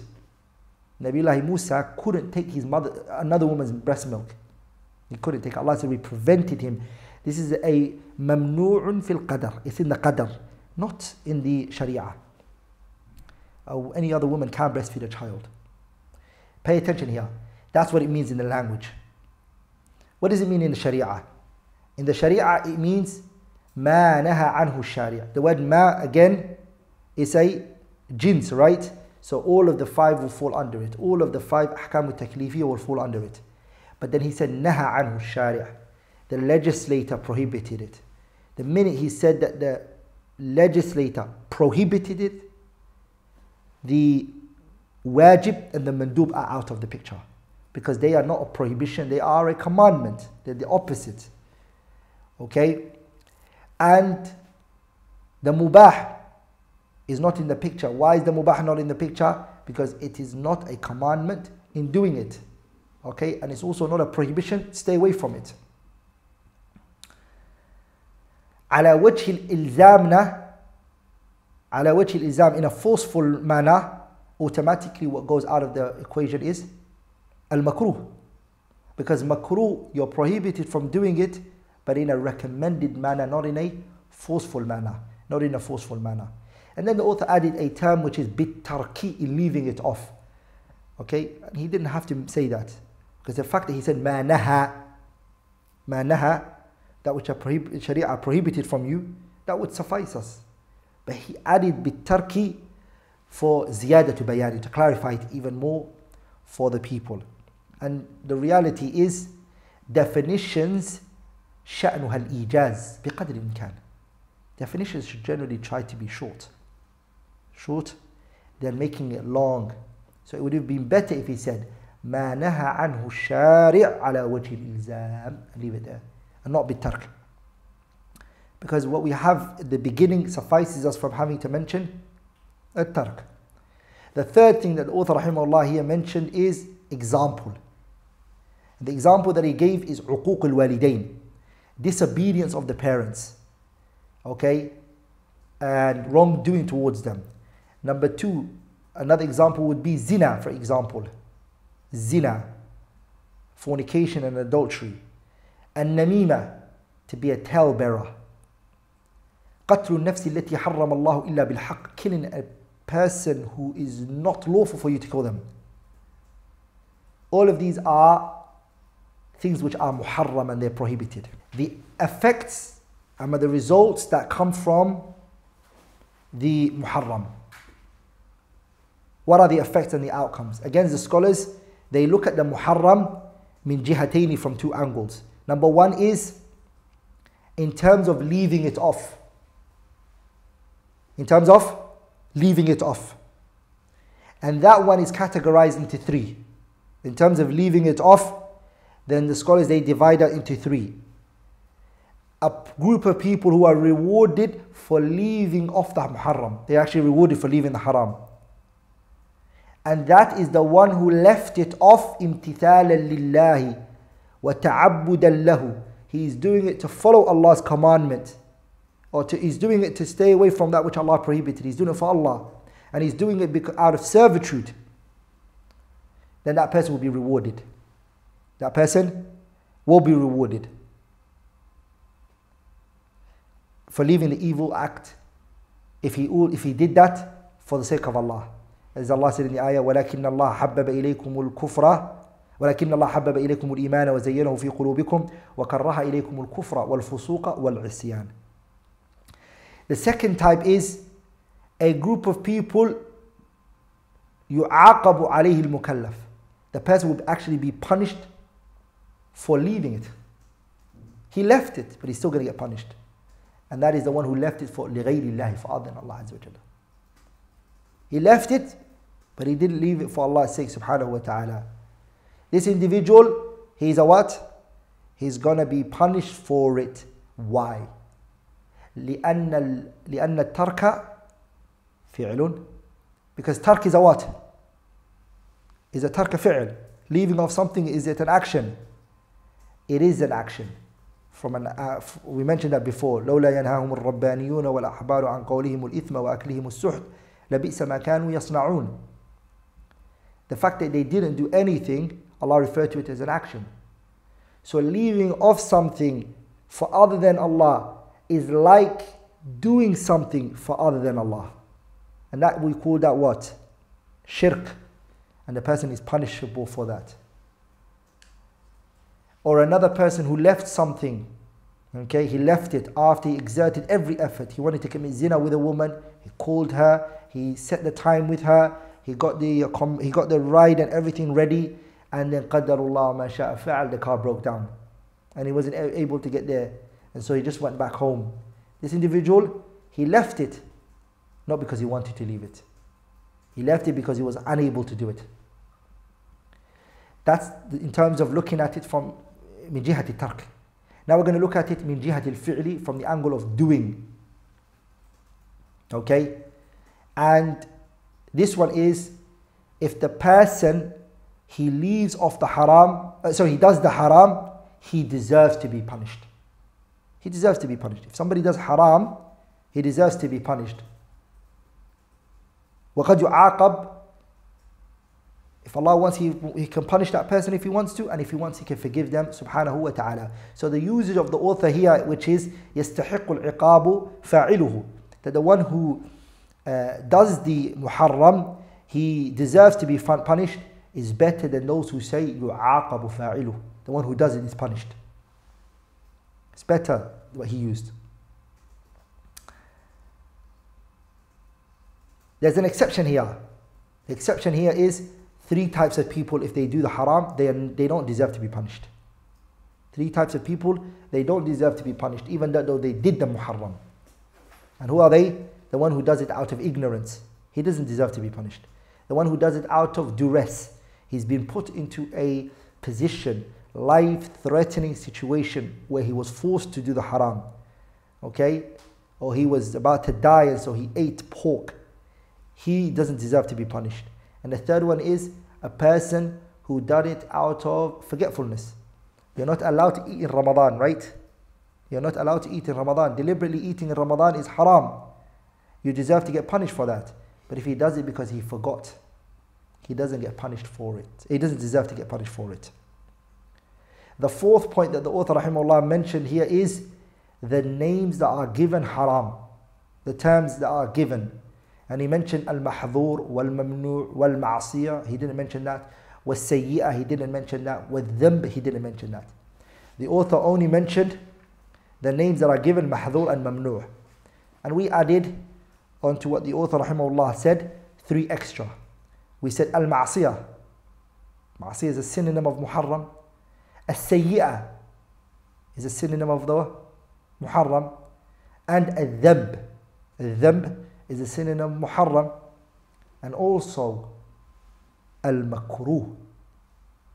The Sharia sometimes uses the word makruh as haram. As Allah Tabarak wa Ta'ala, after He mentioned a group of things that were haram, such as killing your own children, committing zina, associating partners with Allah. After Allah mentioned all of that, Allah says, كُلُّ ذَلِكَ كَانَ سَيِّئُهُ عِنْدَ رَبِّكَ مَكْرُوهًا. All of that to your Lord is makruh. Makruh here doesn't mean the definition that we're going to come to soon. The makruh, we're going to come to it now. It doesn't mean that definition usuliyin mentioned. This makruh that's being used in the ayah here is a synonym of muharram. It's a synonym of muharram. And sometimes the term makruh to mean muharram was how the salaf were like. Some of the salaf, they would say makruh and they meant muharram. And this is في ألفاظ السلف is كثيرة, it's a lot. Such as, for example, Imam Ahmad rahimahullah, when he said أكره الصلاة في المقابر, أكره الصلاة في المقابر, he used the word أكره, the prayer in what? In the graveyard. He also even said أكره الأكل, I dislike, if we say according to the mutaakhirin of the usuliyin, it would mean I dislike eating in the utensils that are made out of gold and silver. And we know that the Prophet ﷺ said لا تأكلوا في آنية الذهب والفضة, do not eat in utensils made out of gold or silver. And Ahmed saying أكره, he doesn't mean here أكره meaning dislike, he's saying it's haram. And Ibn al-Qayyim in I'lam al-Muwaqqi'in mentioned why the Salaf would use the word akrahu instead of the word haram is because min bab tawarru'. They sometimes were trying to be on the safe side. They didn't want to jump by saying haram to everything, because Allah Tabaraka wa Ta'ala, He says, وَلَا تَقُولُوا لِمَا تَصِفُ أَلْسِنَتُكُمُ الْكَذِبَ هَذَا حَلَالٌ وَهَذَا حَرَامٌ لِتَفْتَرُوا عَلَى اللَّهِ الْكَذِبَ إِنَّ الَّذِينَ يَفْتَرُونَ عَلَى اللَّهِ الْكَذِبَ لَا يُفْلِحُونَ. It was min bab al-wara'. Because Allah said in the ayah, don't say everything that comes to your tongue, don't say halal and haram. So they didn't want to say it like that. That's why they did that. تأدب مع القرآن. Now we're going to go into the next one that the author mentioned. He said, وَالْمَكْرُوهُ لُغَةً الْمُبْغَض وَالْمَكْرُوهُ لُغَةً الْمُبْغَض واصطلاحا ما نهى عنه الشارع لا على وجه الإلزام بالترك كالأخذ بالشمال والإعطاء بها، فخرج بقولنا ما نهى عنه الشارع الواجب والمندوب والمباح، وخرج بقولنا لا على وجه الإلزام بالترك المحرم، والمكروه يثاب تاركه امتثالا ولا يعاقب فاعله. Makruh linguistically means something hated, and technically it means what was forbidden by the legislator, not by way of it being obligated to abandon, such as taking and giving with the left hand. So what is excluded from our statement, forbidden by the legislator, is wajib, mandub and mubah. And what is also excluded from our statement, not by way of obligation, is that which is muharram, forbidden. And when something is makruh, then the one who leaves it out of compliance of the legislator is rewarded, but the one who does the action is not punished. The author rahimahullah now goes into the fourth of al-ahkam al-taklifiyya, the fourth, which is al-makruh. And the author mentioned three issues regarding it. The author, he mentioned three things regarding it.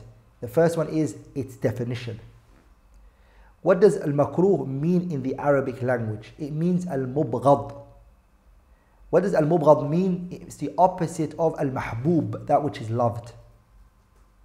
It is that which is disliked. And according to the usage of the usuliyin, and the technical definition is ma naha anhu shari'. It is whatever the legislator prohibited.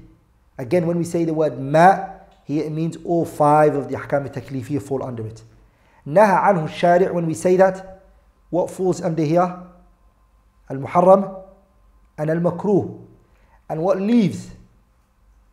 What leaves is al-wajibu, wal-mandubu, wal-mubah. They're not in the equation. Then when the author said la ala wajhi al-ilzami, what left? The muharram left. So it is what the legislator prohibited in a recommended manner. It's recommended you to leave it off. It's not saying you have to leave it off, but it said it's better you leave it off. Then the second thing that the author spoke about here is, he gave an example. And the shari', the legislator, he prohibited some things from us as the creation. Why? Because leaving it is more beneficial for us. There is benefit in us for leaving it. But it didn't make it hard on us by saying that if you don't leave it, you will get punished for it. Such as تَغْمِيضُ الْعَيْنَيْنِ فِي الصَّلَاةِ, closing your eyes when you're praying the salah. Or استقبال القبلة حالة الاستنجاء, facing the qibla whilst you're doing the istinja. While you're doing the istinja. Istinja here means what? While you're cleaning yourself. Are you with me? You all need to know the difference between istinja and istijmar. Istinja means to cleanse yourself and to remove from yourself the impurity of whatever came from you, but with water, with pure water. You're cleaning your feces or your urine with water. That's called istinja. Istijmar means using other than water. So whichever of those two, whilst you're cleaning yourself, there's no prohibition that came regarding it. The prohibition that came regarding it is whilst you're doing your call of nature. So the scholars, they say this is makruh, it's disliked. Or shurbu qa'iban, standing and drinking. Ama at-tatrib في الثوب قبل الإحرام. A person places perfume on himself when he's at the miqat. He's in Mecca, he's in Dhul Hulayfa, he puts in the atr on himself, and then after that he showers, he puts the atr on himself, and then he places the ihram on himself and he goes. You see, the tib, the perfume goes, it was on his body, and then now where did it go on? It went on the clothes. They said it's disliked. All of these examples I'm giving, I may not agree with it. Lakin, don't try to push away the ta'sil because of the tamthil, because of the example I'm giving you. The examples are not necessarily always the correct example, but they are meant to do what? Taqreebul fahm. It's meant to bring it close to you just to understand what's happening here. وَالْأَخْذُ بِالْيَدِ الشِّمَالِ وَالْإِعْطَاءِ بِهَا. Giving with your right hand, giving with your left hand and taking with your left hand is disliked. Is disliked. So those are examples that the scholars bring, and some of the Shaykh mentioned the last one. Shaykh mentioned the last one as an example for the makruh. What about the effects, which is the third thing? The effects that come out of the makruh, the results that come out of the makruh. Again, the scholars, they look at it min jihataini, from two angles. The first one is أنه يثاب على تركه. You will get rewarded for leaving it off. The makruh, if you leave it off, لكن بنية التعبد, you're doing it امتثالا. You're trying to get closer to Allah by leaving it off, you get rewarded for it, inshallah ta'ala. But you will not get punished if you fall into it. If you do it. You will not get punished if you do it. أنه لا يعاقب على فعله. Al-Imam Abu Ishaq al-Shatibi, he said, again, as he said about as we mentioned for the mandub, Al-Imam Abu Ishaq al-Shatibi said that you won't get punished for doing it min haythul juz, maybe 1 or 2 or 3, sahih. Amma min nahiyatil kull, but all of the makruh, if you're doing it, فإنه يأخذ حكم المحرم. He said it will take the ruling of the haram. It will take the ruling of a haram. And if you look at his kitab Al-Muwafaqat, again the first volume, page 116, and also page 131 in first volume, he discusses it in great details. So it's good to look at it and what is his examples for that and his evidence for that. The author rahimahullah, he then says, وَالْمُبَاحُ لُغَةً الْمُعْلَنُ وَالْمَأْذُونُ فِيهِ وَاصْطِلَاحًا مَا لَا يَتَعَلَّقُ بِهِ أَمْرٌ وَلَا نَهْيٌ لِذَاتِهِ كالأكل في رمضان ليلة فخرج بقولنا ما لا يتعلق به أمر الواجب فخرج بقولنا ما لا يتعلق به أمر الواجب والمندوب وخرج بقولنا ولا نهي المحرم والمكروه وخرج بقولنا لذاته ما لو تعلق به أمر لكونه وسيلة لمأمور به أو نهي لكونه وسيلة لمنهي عنه فإن له حكم ما كان وسيلة له من مأمور أو منهي ولا يخرجه ذلك عن كونه مباحا في الأصل والمباح ما دام على وصف الإباحة فإنه لا يترتب عليه ثواب ولا عقاب ويسمى حلالا وجائزا. Mubah linguistically means something declared or permitted to do, and technically it means what is not connected with a command or not something prohibited in and of itself, like eating during the nights of Ramadan. So what is excluded from our statement, what is not connected with a command, is that which is wajib and mandub, recommended. And what is also excluded from our statement, not something prohibited, is whatever is muharram, forbidden, and makruh, disliked. And what is not included by the saying in and of itself is anything which is connected to a command, therefore being a medium which would then itself be commanded. Or something forbidden would also act as a medium to something which would also be forbidden, and that would not take it out of the original state of mubah, permissible. And something is mubah, permissible, as long as the description is one of permissibility, then it will not result in reward or punishment, and is also called halal and jaiz.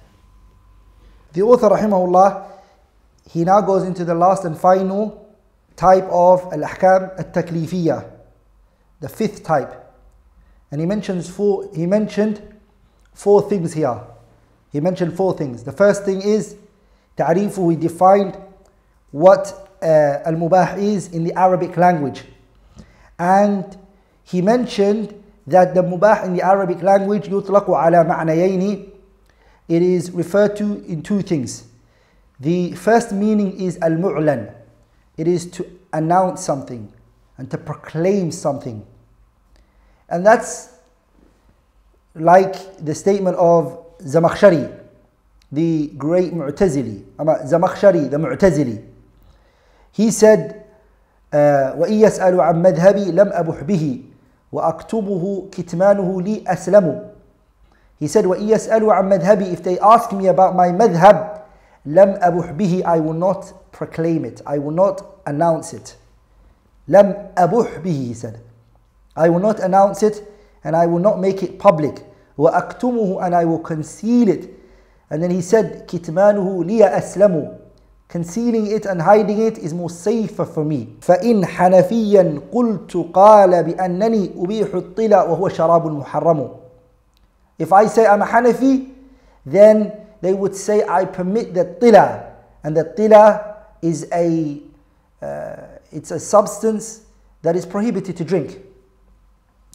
وَإِنْ مَالِكِيًّا قُلْتُ. If I say I'm a Maliki, قالوا they say بِأَنَّنِي أُبِيحُ لَهُمْ. That I permit for them لَحْمُ الْكِلَابِ. The flesh of the dog.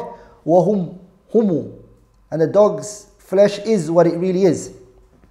I mean, the eating of the dog, it is, the ruling is known. وَإِن شَافِعِيًّا قُلْتُ قَالُوا بِأَنَّنِي أُبِيحُ نِكَاحَ الْبِنْتِ وَالْبِنْتُ تَحْرُمُ. And if I say I am a Shafi'i, then they say that you permit the marrying of the daughter, and marrying the daughter is impermissible. وَإِن حَنْبَلِيٌّ قُلْتُ قَالُوا بِأَنَّنِي. If I say I'm an Hanbali, they would say ثَقِيلٌ حَلُولِيٌّ بَغِيضٌ مُجَسِّمُ. They would say I'm a person who is full of hate and enmity. I'm a haluli who says Allah and the creation. In other words, I believe in pantheism and etc. And then I'm a mujassim. I'm a person who gives Allah a physical body. They will say that all about me. وَإِن قُلْتُ مِنْ أَهْلِ الْحَدِيثِ وَحِزْبِهِ. If I say I'm from Ahlul Hadith, I'm from the people of Hadith now. يقول, they will say to me, تيس ليس يدري ويفهم. He's one person who doesn't know anything, he has no knowledge. تعجبت من هذا الزمان وأهله. He said, I'm fascinated with this time and its people. فما أحد من ألسن الناس يسلم. There's no person who can be saved from the people's tongues. So if when it came to the other madhabs, he just mentioned a fiqh issue. When it came to Imam Ahmad, he mentioned an aqidah issue. Because he is a filthy mu'tazili. But the thing that concerns us here is وَإِن يَسْأَلُوا عَنْ مَذْهَبِي. If they ask me about my madhab, لَمْ أَبُحْ بِهِ. I will not pronounce it and I will not announce it. وَأَكْتُمُهُ. I will conceal it. And then he said كِتْمَانُهُ لِيَ أَسْلَمُ. And to conceal it is better for me. So that's the first meaning, al-mu'lanu, that which is announced and made public. The second meaning is al-ma'dhuru fihi, that which is permitted and allowed.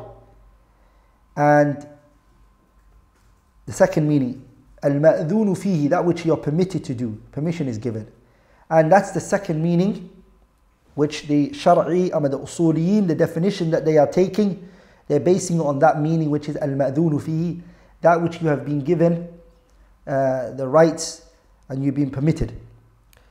What does it mean according to the definition of the Usuliyin? It means ما لا يتعلق به أمر ولا نهي لذاته. ما لا يتعلق به أمر. No command is connected to it. ولا نهي, and there's no prohibition connected to it. لذاته, in and within itself. There are 3 sentences that are connected to the technical definition of al-mubah. 3 sentences. 3 points are connected to the technical definition of al-mubah. The first thing is ما لا يتعلق به أمر. There's no command connected to it. So it's not wajib and it's not mandub. The second is ولا نهي, and there's no prohibition connected to it. So it is not muharram or makruh. لذاته, in and within itself. Here's something that you have to understand, which is The mubah in and within itself, the command and the prohibition is not connected to it. But what can happen is, it could happen, the mubah, which there is a command and a prohibition external from it. Not in and within itself, but external from it. لِأَمْرٍ خَارِجِيٍّ. Something external is connected to a command and a prohibition. And so it becomes, the mubah is now a means. So it becomes commanded for you to either do it, or you become prohibited from doing it. I'll give you an example. Eating in and within itself is mubah. In and within itself is mubah.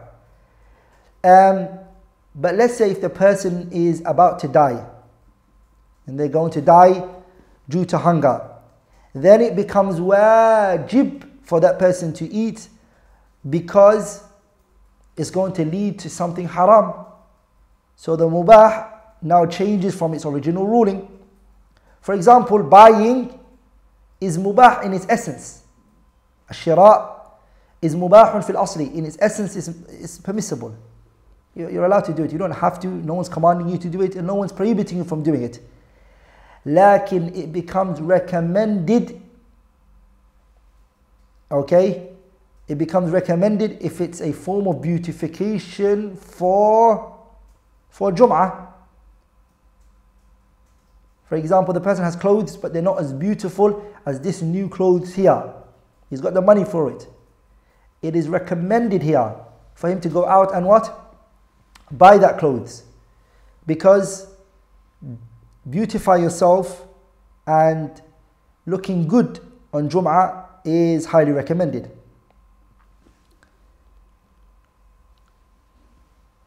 Also, eating from the food of Zayd, for example, from the people. Zayd from the people. Zayd, or Bakr, or Amr, Khalid. Eating his wealth and using it, it's mubah in its essence. But there's a high speculation that his wealth has come from haram. And in this situation, it's makruh. You're not sure it's haram, there's a high speculation. It's disliked for you to use it. So these are the ihtiraz that come out of the word lidatihi. So what does mubah mean? ما لا يتعلق به أمر. There's no command in mubah. ولا nahi, there's no prohibition in mubah. Lidati, in and within itself. Okay? Second point that the author rahimahullah mentioned here is an example. He gave an example for it. ولذلك the scholars they mention, like Ibn Ashur in his kitab Maqasid al-Sharia al-Islamiyya, he mentioned that the mubah is the most ahkam at-taklifiyyah al-khamsa. From the five, the one that occurs the most is the mubah. And that is min rahmatillahi tabarak wa ta'ala bi'ibadihi wa taysirihi lahum. And that is an indication of Allah's mercy to His creation, and that Allah wants to make matters easy for His creation. An example of mubah is al-aklu fi Ramadan layla. Eating the night of Ramadan, it's mubah. Enjoying your wife is mubah. After they purify themselves from their menstruation, to have a intimate relationship is mubah. Eating fruits and enjoying yourself by eating fruits is also mubah. All of these are mubah. Point number 3 that the author rahimahullah mentioned is the effects that the mubah has, the outcome of mubah. Mubah is looked at from two angles, from two perspectives. Number 1 is that the mubah remains in its original form. Okay, if it remains in its original form, فَلَا يَتَرَتَّبُ عَلَيْهِ ثَوَابٌ وَلَا عِقَابٌ. Then no reward is connected to it, nor any prohibition. You're not going to be rewarded for doing it, and you're not going to be punished for leaving it. That's if it's left in its original essence. But if it's a means to a command or a means to a prohibition, then the ruling changes. Okay? The second thing is that the mubah leaves its original form. The mubah can leave its original form and it can become wajib. And it can also even become mandub. And it can also even become makruh. Or it can even become muharram. It takes the ruling of the other ones, the other remaining four. It can take each and every one of them. Lakin it's min babil wasila, in terms of means. Not in and within itself. And I gave an example for each and every one of them. I gave an example for it being wajib, and I said it's like eating in its original essence. But if you're fearful that you're going to die, then it's obligatory for you to eat. I gave the example of mandub. Buying in its original essence is a mubah. But if it's a means to beautifying yourself for Jum'ah, then it becomes recommended. I also mentioned eating min mali Zayd, eating from the wealth of Zayd, is mubah in its original essence. But it becomes makruh, disliked, if it's malu Zayd, the wealth of Zayd. There's a high speculation that it's what? Al-kasbul haram, haram income. And I gave the example of haram, which is bay'ul inab, selling grapes in its original essence is permissible, but it is haram if you're selling it to a person who's going to make khamar out of it and you're sure. So the ibaha, it became wajib in one situation, it became mandub in one situation, and it became makruh in another situation, and it also became muharram in another situation. All based on what? It being a means to these things. The fourth point that the Shaykh rahimahullah mentioned is that the mubah, it's called halal. The mubah, a synonym for it is halal. And that is the evidence Allah tabaraka wa ta'ala says, أُحِلَّ لَكُمْ لَيْلَةَ الصِّيَامِ الرَّفَثُ إِلَى نِسَائِكُمْ. It has been made for you to have intimacy with your wives at night in Ramadan. So, أُحِلَّ لَكُمْ halal. Also jaiz. Jaiz is a synonym, and the Shaykh mentioned those two, jaiz. But what the Shaykh didn't mention is tilqan. And the reason why tilqan is also a synonym of mubah is because tilqan means the Sharia unrestrictedly gave the slave choice in this issue. Whether he wants, he can do it, or whether he wants, he can leave it. Tilqan. Now we have finished وَلِلَّهِ الْحَمْدُ وَالْمِنَّةِ الْأَحْكَامِ التَّكْلِيفِيَّةِ. We've spoken about the 5. Now we're going to start the second type of al-ahkam al-shar'iyyah, which is called al-ahkam al-wad'iyyah. The second type of what? Al-ahkam al-shar'iyyah, which is called al-ahkam al-wad'iyyah. The author rahimahullah, he says, al-ahkam al-wad'iyyah ما وضعه الشارع من أمارات لثبوت أو انتفاء أو نفوذ أو إلغاء ومنها الصحة والفساد. Rulings of Wad'iyyah. The rulings of Wad'iyyah are that which the legislator has placed signs for to prove its validity or absence of, or implementation or cancellation, and from which is valid, sahih, or invalid, fasid. Now the author rahimahullah, he goes into al-ahkam al-wad'iyyah. Al-ahkam al-wad'iyyah, the author says the following. He says, ما وضعه الشارع من أمارات. The legislator, Allah Azza wa Jalla, he placed signs, and when those signs are there, then lithubutin, something has become present. Something has now been taken into consideration. Lithubutin. أو انتفاء أو نفوذ أو إلغاء. The word intifa is used for babul ibadat, and nufud and ilgha is used for babul muamalat. Pay attention to that. The word intifa, it is used when something is accepted in babul ibadat. Okay? Thubut and intifa are both used for babul ibadat. Nufud and ilgha is used for babul muamalat. And they all mean the same, but just in different chapters that are used for. So in the chapter of ibadat you say thubut and intifa. And in the chapters of muamalat you say nufud or ilgha. Here what you have to understand is the Shaykh rahimahullah, he said something which is ma wada'ahu shari'u. He used the word ma wada'ahu. And here it wasn't good that he used the word wada'ahu, because the scholars that speak about sana'atul hudud, definitions and how definitions are done, those who call themselves ulama al-mantiq, who talk about tasdiq and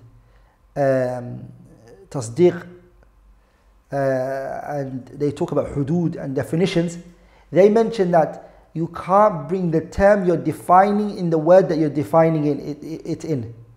We're talking about wad'iyya and then you say ma wada'ahu. And they call this ad-dawr. Ad-dawr. Which means that you're going to go in circles. Al-Kafwi speaks about this in his kitab Al-Kulliyat. You're going to go back in circles. Because you're defining a word but you're using the same term inside the definition, which makes it hard to be understood what you're trying to say. So you can't define something with something again, the same thing. It's called dawr. You're going to go in circles. And the dawr, the definition that Kafwi gave is توقف العلم بكل واحد من الشيئين على العلم بالآخر.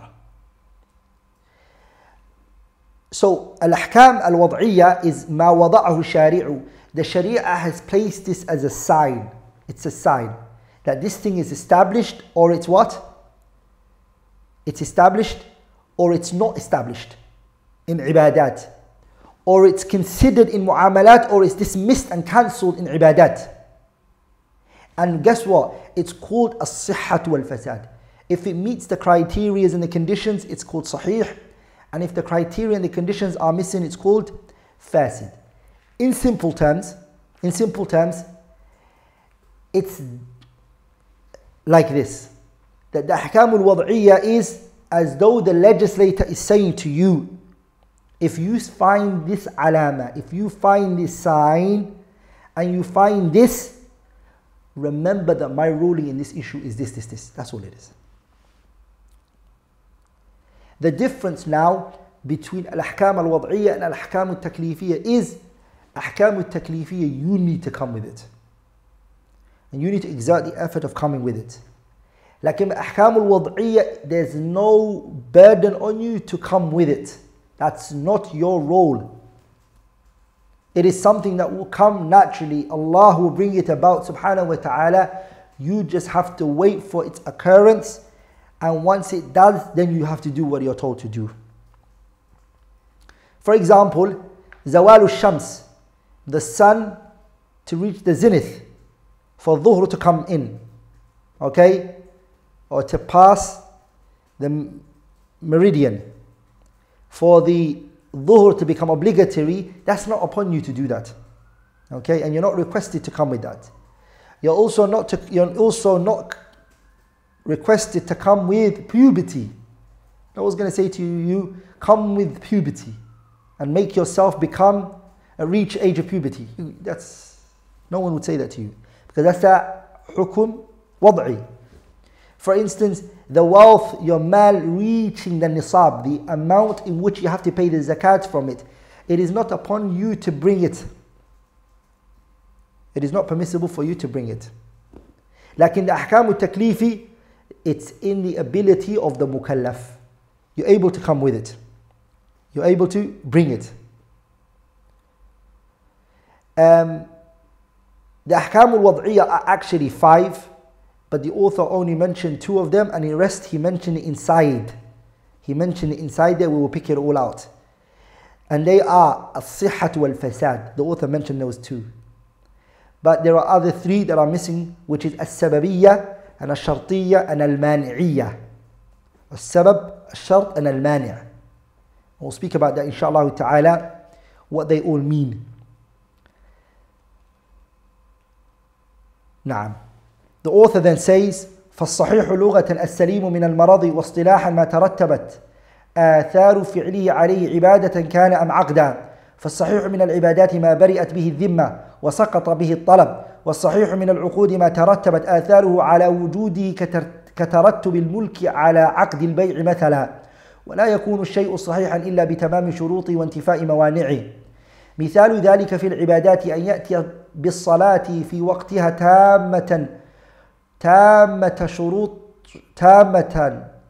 تامة شروطها وأركانها وواجباتها. مثال ذلك في العبادات أن يأتي بالصلاة في وقتها تامة شروطها وأركانها وواجباتها. ومثال ذلك في العقود أن يعقد بيعا تامة شروطه المعروفة مع انتفاء موانعه، فإن فقد شرط من الشروط أو وجد مانع من الموانع امتنعت الصحة. مثال فقد الشرط في العبادة أن يصلي بلا طهارة، ومثال فقد الشرط في العقد أن يبيع ما لا يملك. ومثال وجود المانع في العبادة أن يتطوع بنفل مطلق في وقت النهي. ومثال وجود المانع في العقد أن يبيع من تلزمه الجمعة شيئا بعد ندائها الثاني على وجه لا يباح. نعم.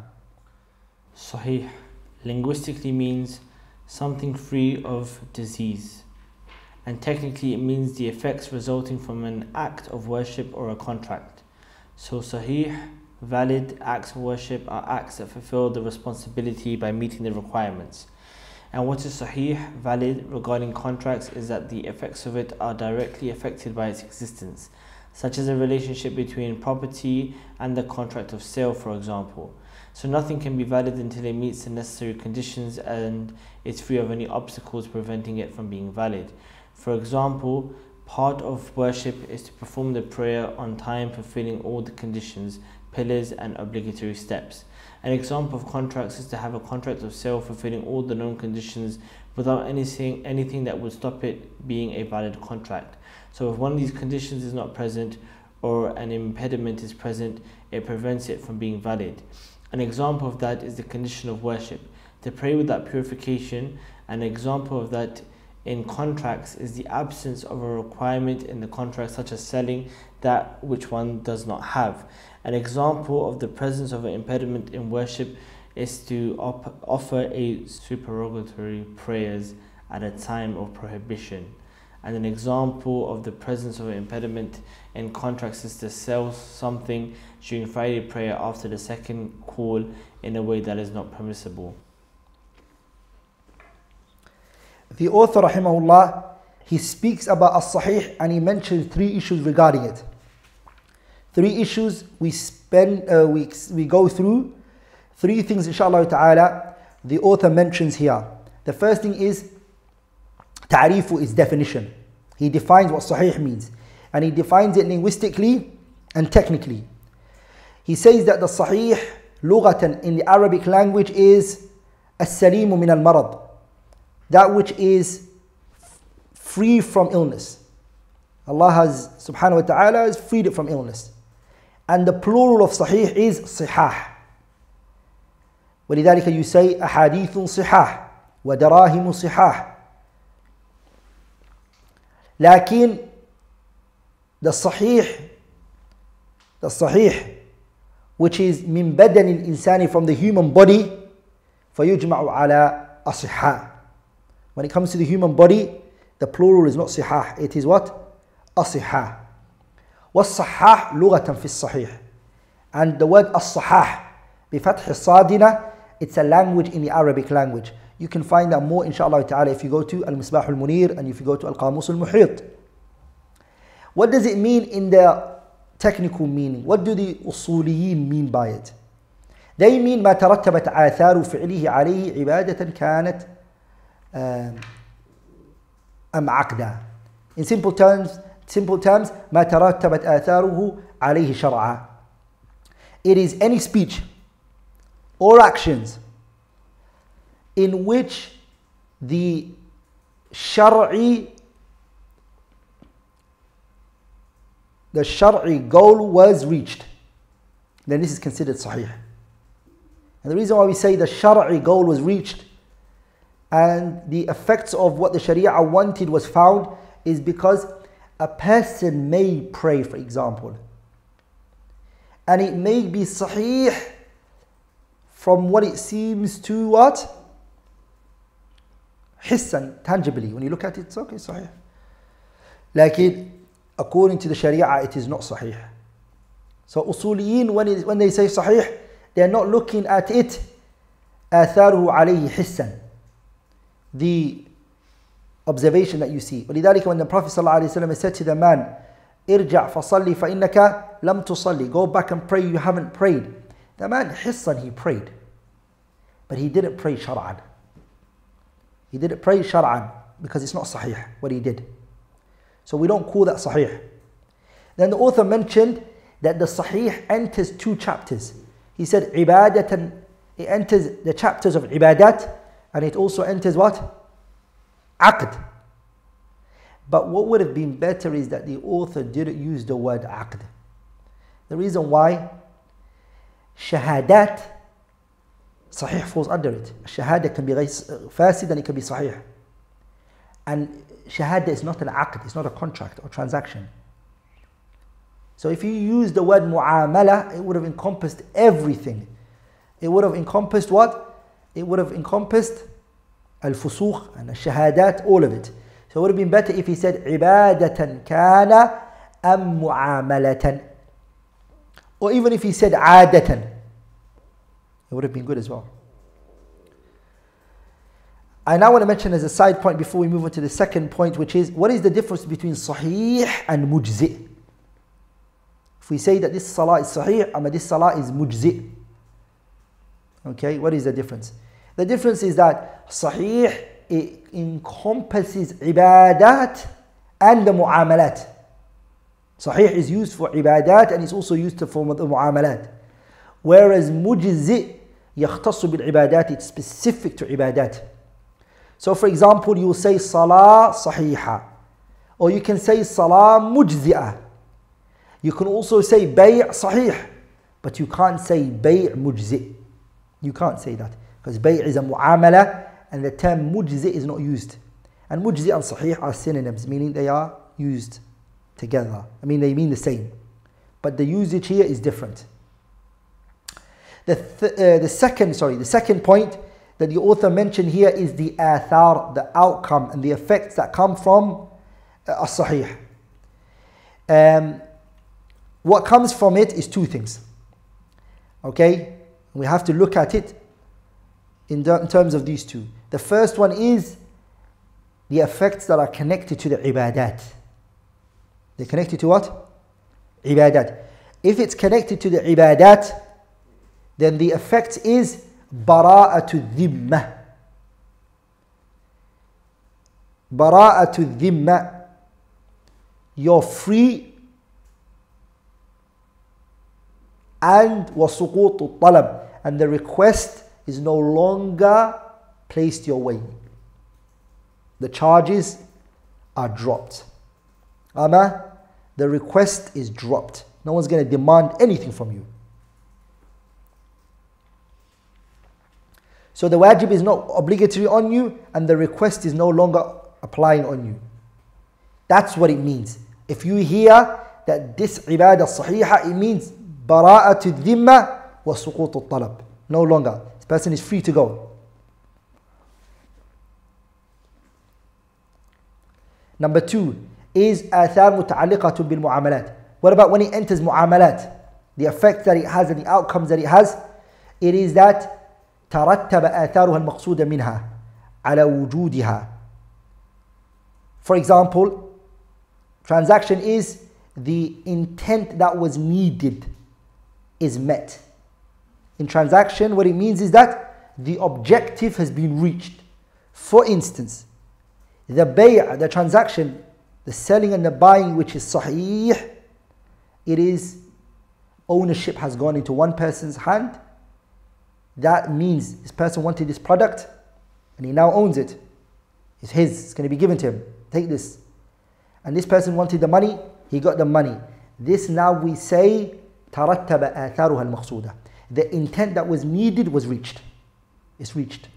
Why? This person owns the product and this man has his money and both parties are happy.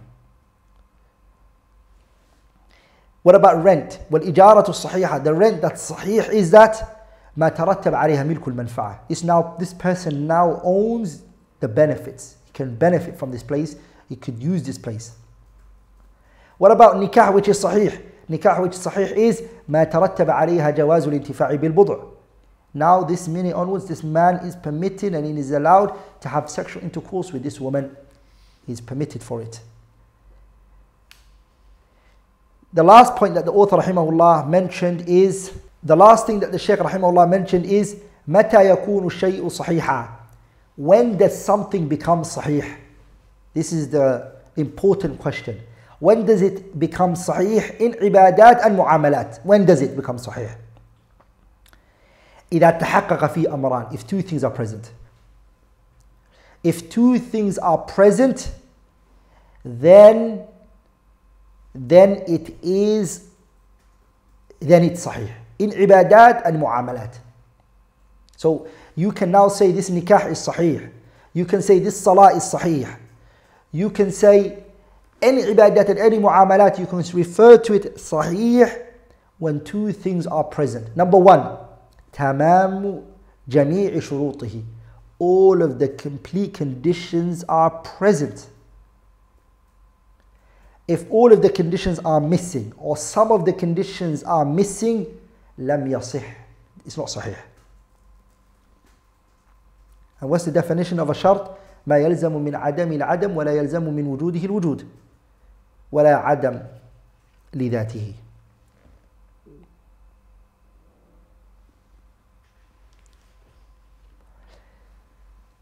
For instance, الصلاة which is صحيحة هي التي وجد جميع شروطها من الطهارة. For example, the salah which is sahih is the salah, all of the conditions have been found. All of the prerequisites are there. For instance, purification, covering your private part, facing the qibla, the entering of the prayer time. All of these are what? They are the conditions of the salah. All of them are met. For example, the hajj which is sahih is the hajj which is conditions have been found in it, such as al-Islam, wal-aql. The person is a Muslim, and there's also sanity there. He's sane. He's not an insane person, but he's a sane person. For example, the transactions that is considered sahih is that the 7 conditions of transaction are present. For instance, at-taradi, both parties are happy with one another. وَالْقُدْرَةُ عَلَى التَّسْلِيمِ, and the other person has the ability to surrender the product to the person. And this وَإِبَاحَةُ دَفْعِ الْمَبِيعِ مِنْ غَيْرِ حَاجَةٍ, and etc. All of the other conditions that are needed. The nikah which is sahih is the nikah which the conditions are present. For example, ta'yin az-zawjayn, the two people who want to get married are known, and they are both pleased with one another, and the wali is there and he's given the permission and the witnesses are there.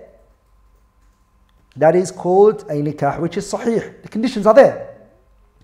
If a condition is missing, then we will say lam yasih. This is not sahih.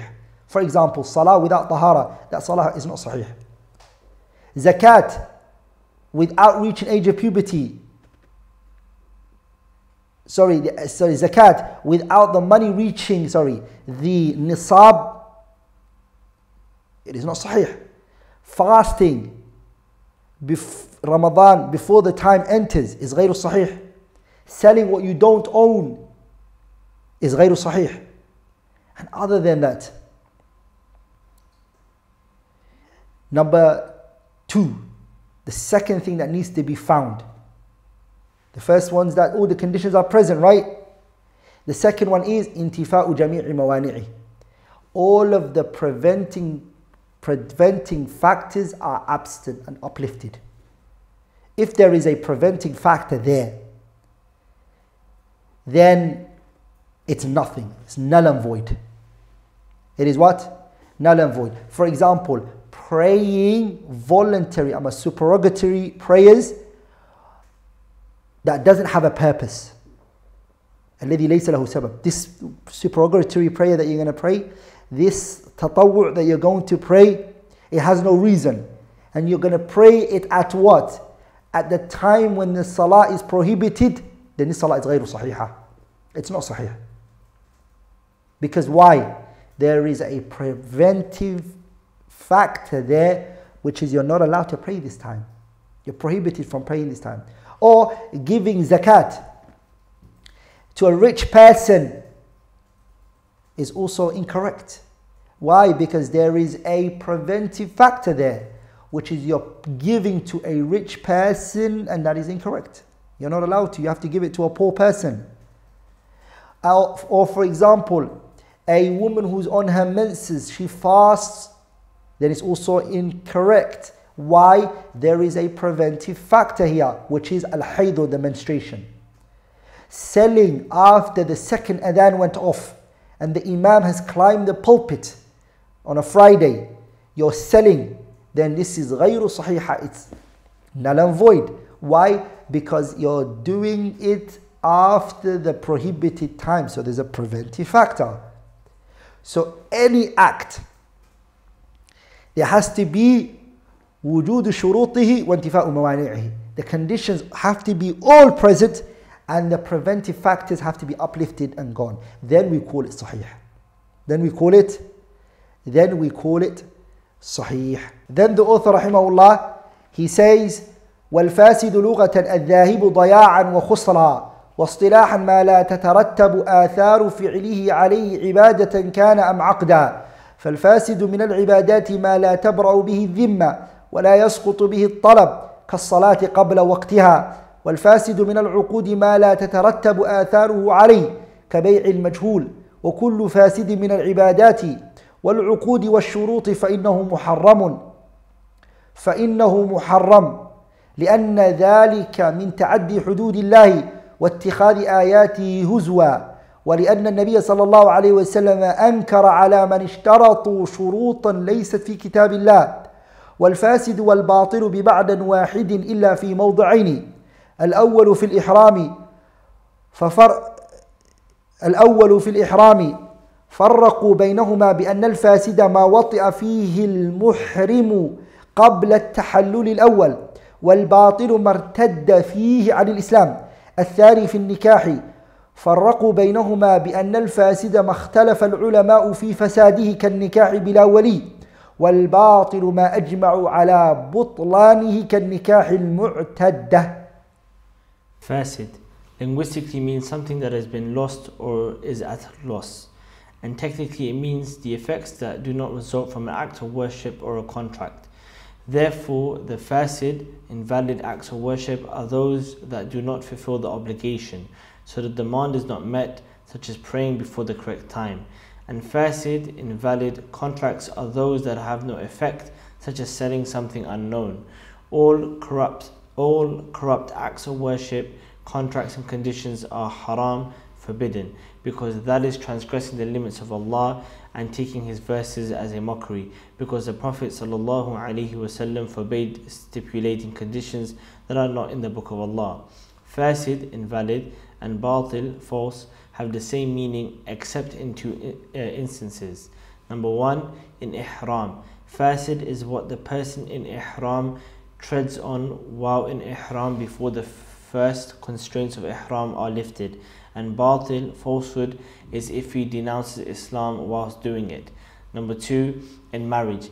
Fasid is whatever the scholars differed in as being corrupt or not, such as marriage without a guardian, and batil is what has been unanimously agreed upon, such as the false nature of marriage of a widow or a divorced woman in her waiting period. The author here now goes into al-fasid, and fasid is the opposite of as-sahih, and it's the second point regarding al-ahkam al-wad'iyah. We're now going to go over 4 points regarding al-fasid. The first one is the definition of it in the Arabic language and the technical definition. In the Arabic language, the author says ضياعا وخسرا. In the Arabic language, it means الذاهب ضياعا وخسرا. It is whatever's lost. That's what fasid means. Whatever's lost and it's not in possession anymore. اصطلاحا, according to the definition of the Usuliyin, it is ما لا يترتب آثاره عليه شرعا. The Shar'i goal has not been reached. We haven't attained the effects which the Sharia wanted from it. It's not met. The demand of the Sharia hasn't been met. So every speech and every action in which the Shar'i effects have not been met, it hasn't, the effects of the Sharia that was meant to be there is not there, it's considered fasid. Whether it's a ibadah or whether it's a mu'amala. The Shaykh again, he says ibadatan kana am aqda. He uses the word aqd again. And what is best to use is mu'amala. So anyways, the Shaykh rahimahullah ta'ala is telling us that the fasad can also enter what? Ibadah and mu'amala. And the fact that the author rahimahullah, he keeps saying shar'an, it shows the benefit that or we said it here, the author didn't. It's important that we bring the term shar'an in there because a person can physically be doing something, it will be fasid in the Sharia even though he's physically doing it, but because the Shar'i goal has not been reached. The second thing that we want to stand over is atharul fasid. What are the outcomes and the effects that are taken from the fasid? What we take from it is that the fasid, its presence is like its absence. Wujuduhu ka'adami. Whether it's a ibadah or whether it's a mu'amala, its presence and its absence is the same. So in ibadat, we mentioned before, لا تبرأ به ذمة. Your neck is not free from it. Still on your neck. ولا يسقط به الطلب, and the request is still on you. For example, praying a salah before its timing, or praying it before, or praying without purification. You prayed a salah before its timing, or you prayed it without any tahara. You're gonna لا تبرأ به ذمة. It's not lifted from your neck, and the request is still there. The request is still there. Or fasting the missed day of Ramadan, you fast on an Eid day. You choose to fast your Ramadan that you missed on an Eid day. لا تبرأ به ذمة. It won't be lifted from your shoulders, and the request will not be uplifted from you. You're still going to be demanded to come with it. And the evidence for that is the hadith al-Musī'u salatahu, the one who prayed the prayer and he was getting it wrong every time the Prophet was sending him back.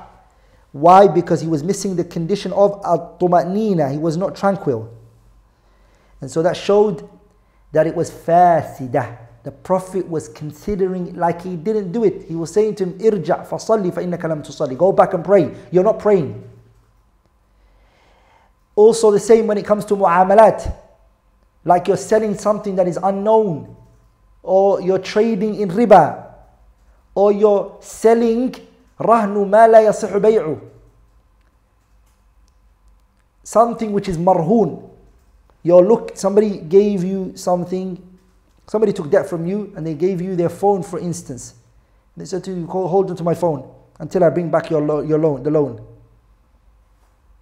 And so what you do is, before they could bring back the loan, you sell the rahan. You're not allowed to. All of those are what? Fasidul i'tibar. It's given no consideration. The third thing that the Shaykh rahimahullah mentioned here is the action of al-fasid. What about the person who does fasid? It's haram to initiate and start an act of fasad.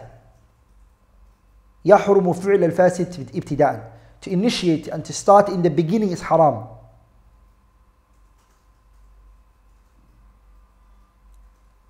For example, somebody passed wind.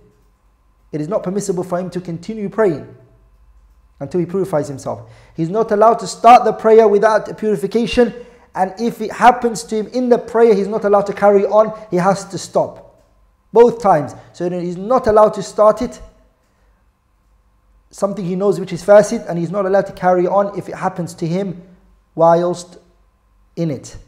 Both times it is not allowed. And you're not allowed to initially enter into a transaction which is ribawi. You know it's a riba-based transaction. You're not allowed to enter it. And if it became clear to you that it was riba after you got into it, you're not allowed to carry on, you should stop it. The Shaykh rahimahullah, he mentioned that all of the fasid in ibadat and in uqud, they are all haram. And he also said 3 things that they are. They are, he said, ta'addi hudud Allahi. Ta'addi hudud Allah. You're exceeding Allah's boundaries. And he's referring to the 14th ayah in Surah An-Nisa, where Allah says, وَمَنْ يَعْصِ اللَّهَ وَرَسُولَهُ وَيَتَعَدَّ حُدُودَهُ يُدْخِلْهُ نَارًا خَالِدًا فِيهَا وَلَهُمْ عَذَابٌ مُهِينٌ. The second thing that the author rahimahullah mentioned is وَاتِّخَاذُ آيَاتِهِ هُزْوًا. You are mocking Allah Tabarak wa Ta'ala's verses. And he's referring to the ayah in Surah Al-Baqarah, ayah 231, where Allah says, وَلَا تَتَّخِذُوا آيَاتِ اللَّهِ هُزْوًا. And also the Shaykh rahimahullah, he says it is also that which the messenger rejected, which is عَلَى مَنِ اشْتَرَطُوا شُرُوطًا لَيْسَتْ فِي كِتَابِ اللَّهِ. Those who took a condition that were not present in the book of Allah, meaning opposed the condition. The condition opposed the book of Allah. And he's referring to the hadith that's found in Bukhari and Muslim, that the Messenger sallallahu alayhi wa sallam, he said, مَا بَالُ أَقْوَامٍ يَشْتَرِطُونَ شُرُوطًا لَيْسَتْ فِي كِتَابِ اللَّهِ مَا كَانَ مِنْ شَرْطٍ لَيْسَ فِي كِتَابِ اللَّهِ فَهُوَ بَاطِلٌ وَإِنْ كَانَ مِئَةَ شَرْطٍ. The Prophet said, what is the situation of a people who are placing conditions that are not found in the book of Allah? Any condition that is not in the book of Allah, it is batil. وَإِنْ كَانَ مِئَةَ شَرْطٍ. وَإِنْ كَانَ, even if it's 100 conditions. The fourth point that the author rahimahullah mentions is the relationship between al-fasid and al-batil. Are they synonyms? Are they different? Fasid and batil are synonyms. They are the same. بمعنى واحد. According to the overwhelming majority of usuliyin. But they only differ them from one another في مواضع يسيرة. In little situations and contexts, they say that they're both not the same. The fasid and the batil are not the same. And the Shaykh rahimahullah, he mentioned 2 of them. He only mentioned 2 of them, but there are more that are mentioned. The first one is في الإحرام بالحج. In Hajj, he says حيث فرقوا بينهما بأن الإحرام فاسد. So for example, a man, he had sexual intercourse. Okay, a person done Hajj, he's in Hajj, he had sexual intercourse when لكن قبل التحلل الأول, before the تحلل الأول, had sexual intercourse with his wife. This one is fasid. And batil is if he apostates from Islam whilst he's in a state of ihram. وَالْعِيَاذُ بِاللَّهِ. Okay. Also the aqdun nikah, the contract of marriage. 2 individuals are married or marrying one another. The Shaykh rahimahullah, he says they distinguish between al-fasid and al-batil. What is fasid here and what is batil? Fasid is whatever the fuqaha differed on it. Like a nikah bila wali or bila shuhud.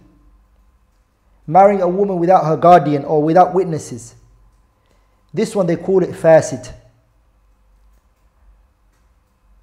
Or marrying a majusiyah, a fire worshipper. Or marrying a woman that you did zina with. And the batil is that which the fuqaha unanimously agreed upon, such as marrying a woman who's on her iddah. كنكاح المعتدة من طلاق. A woman who's in her iddah. She's in her iddah, she didn't leave it. Okay? Or a woman, her husband died and she's still within the period of time. You marry her while she's in the time. Or marrying your mother or your sister. Or marrying 2 sisters together in marriage. All of these, they call it batil. They call it all of this batil. That's the difference that the author rahimahullah says is between al-fasid wal-batil. And alhamdulillah, we have finished the chapter al-ahkam. And we spoke about the 2 points that the author rahimahullah brought, which is the definition of al-ahkam and the types of rulings in the sharia. We've defined al-ahkam linguistically and technically. We've also talked about the types of rulings in the sharia, the ahkam al-shar'iyya. The 2 types that they are, al-ahkam al-taklifiyya, and we spoke about the 5 that came out of it in details. And then we spoke about al-ahkam al-wad'iyya, and we spoke about the 2 that came out of it.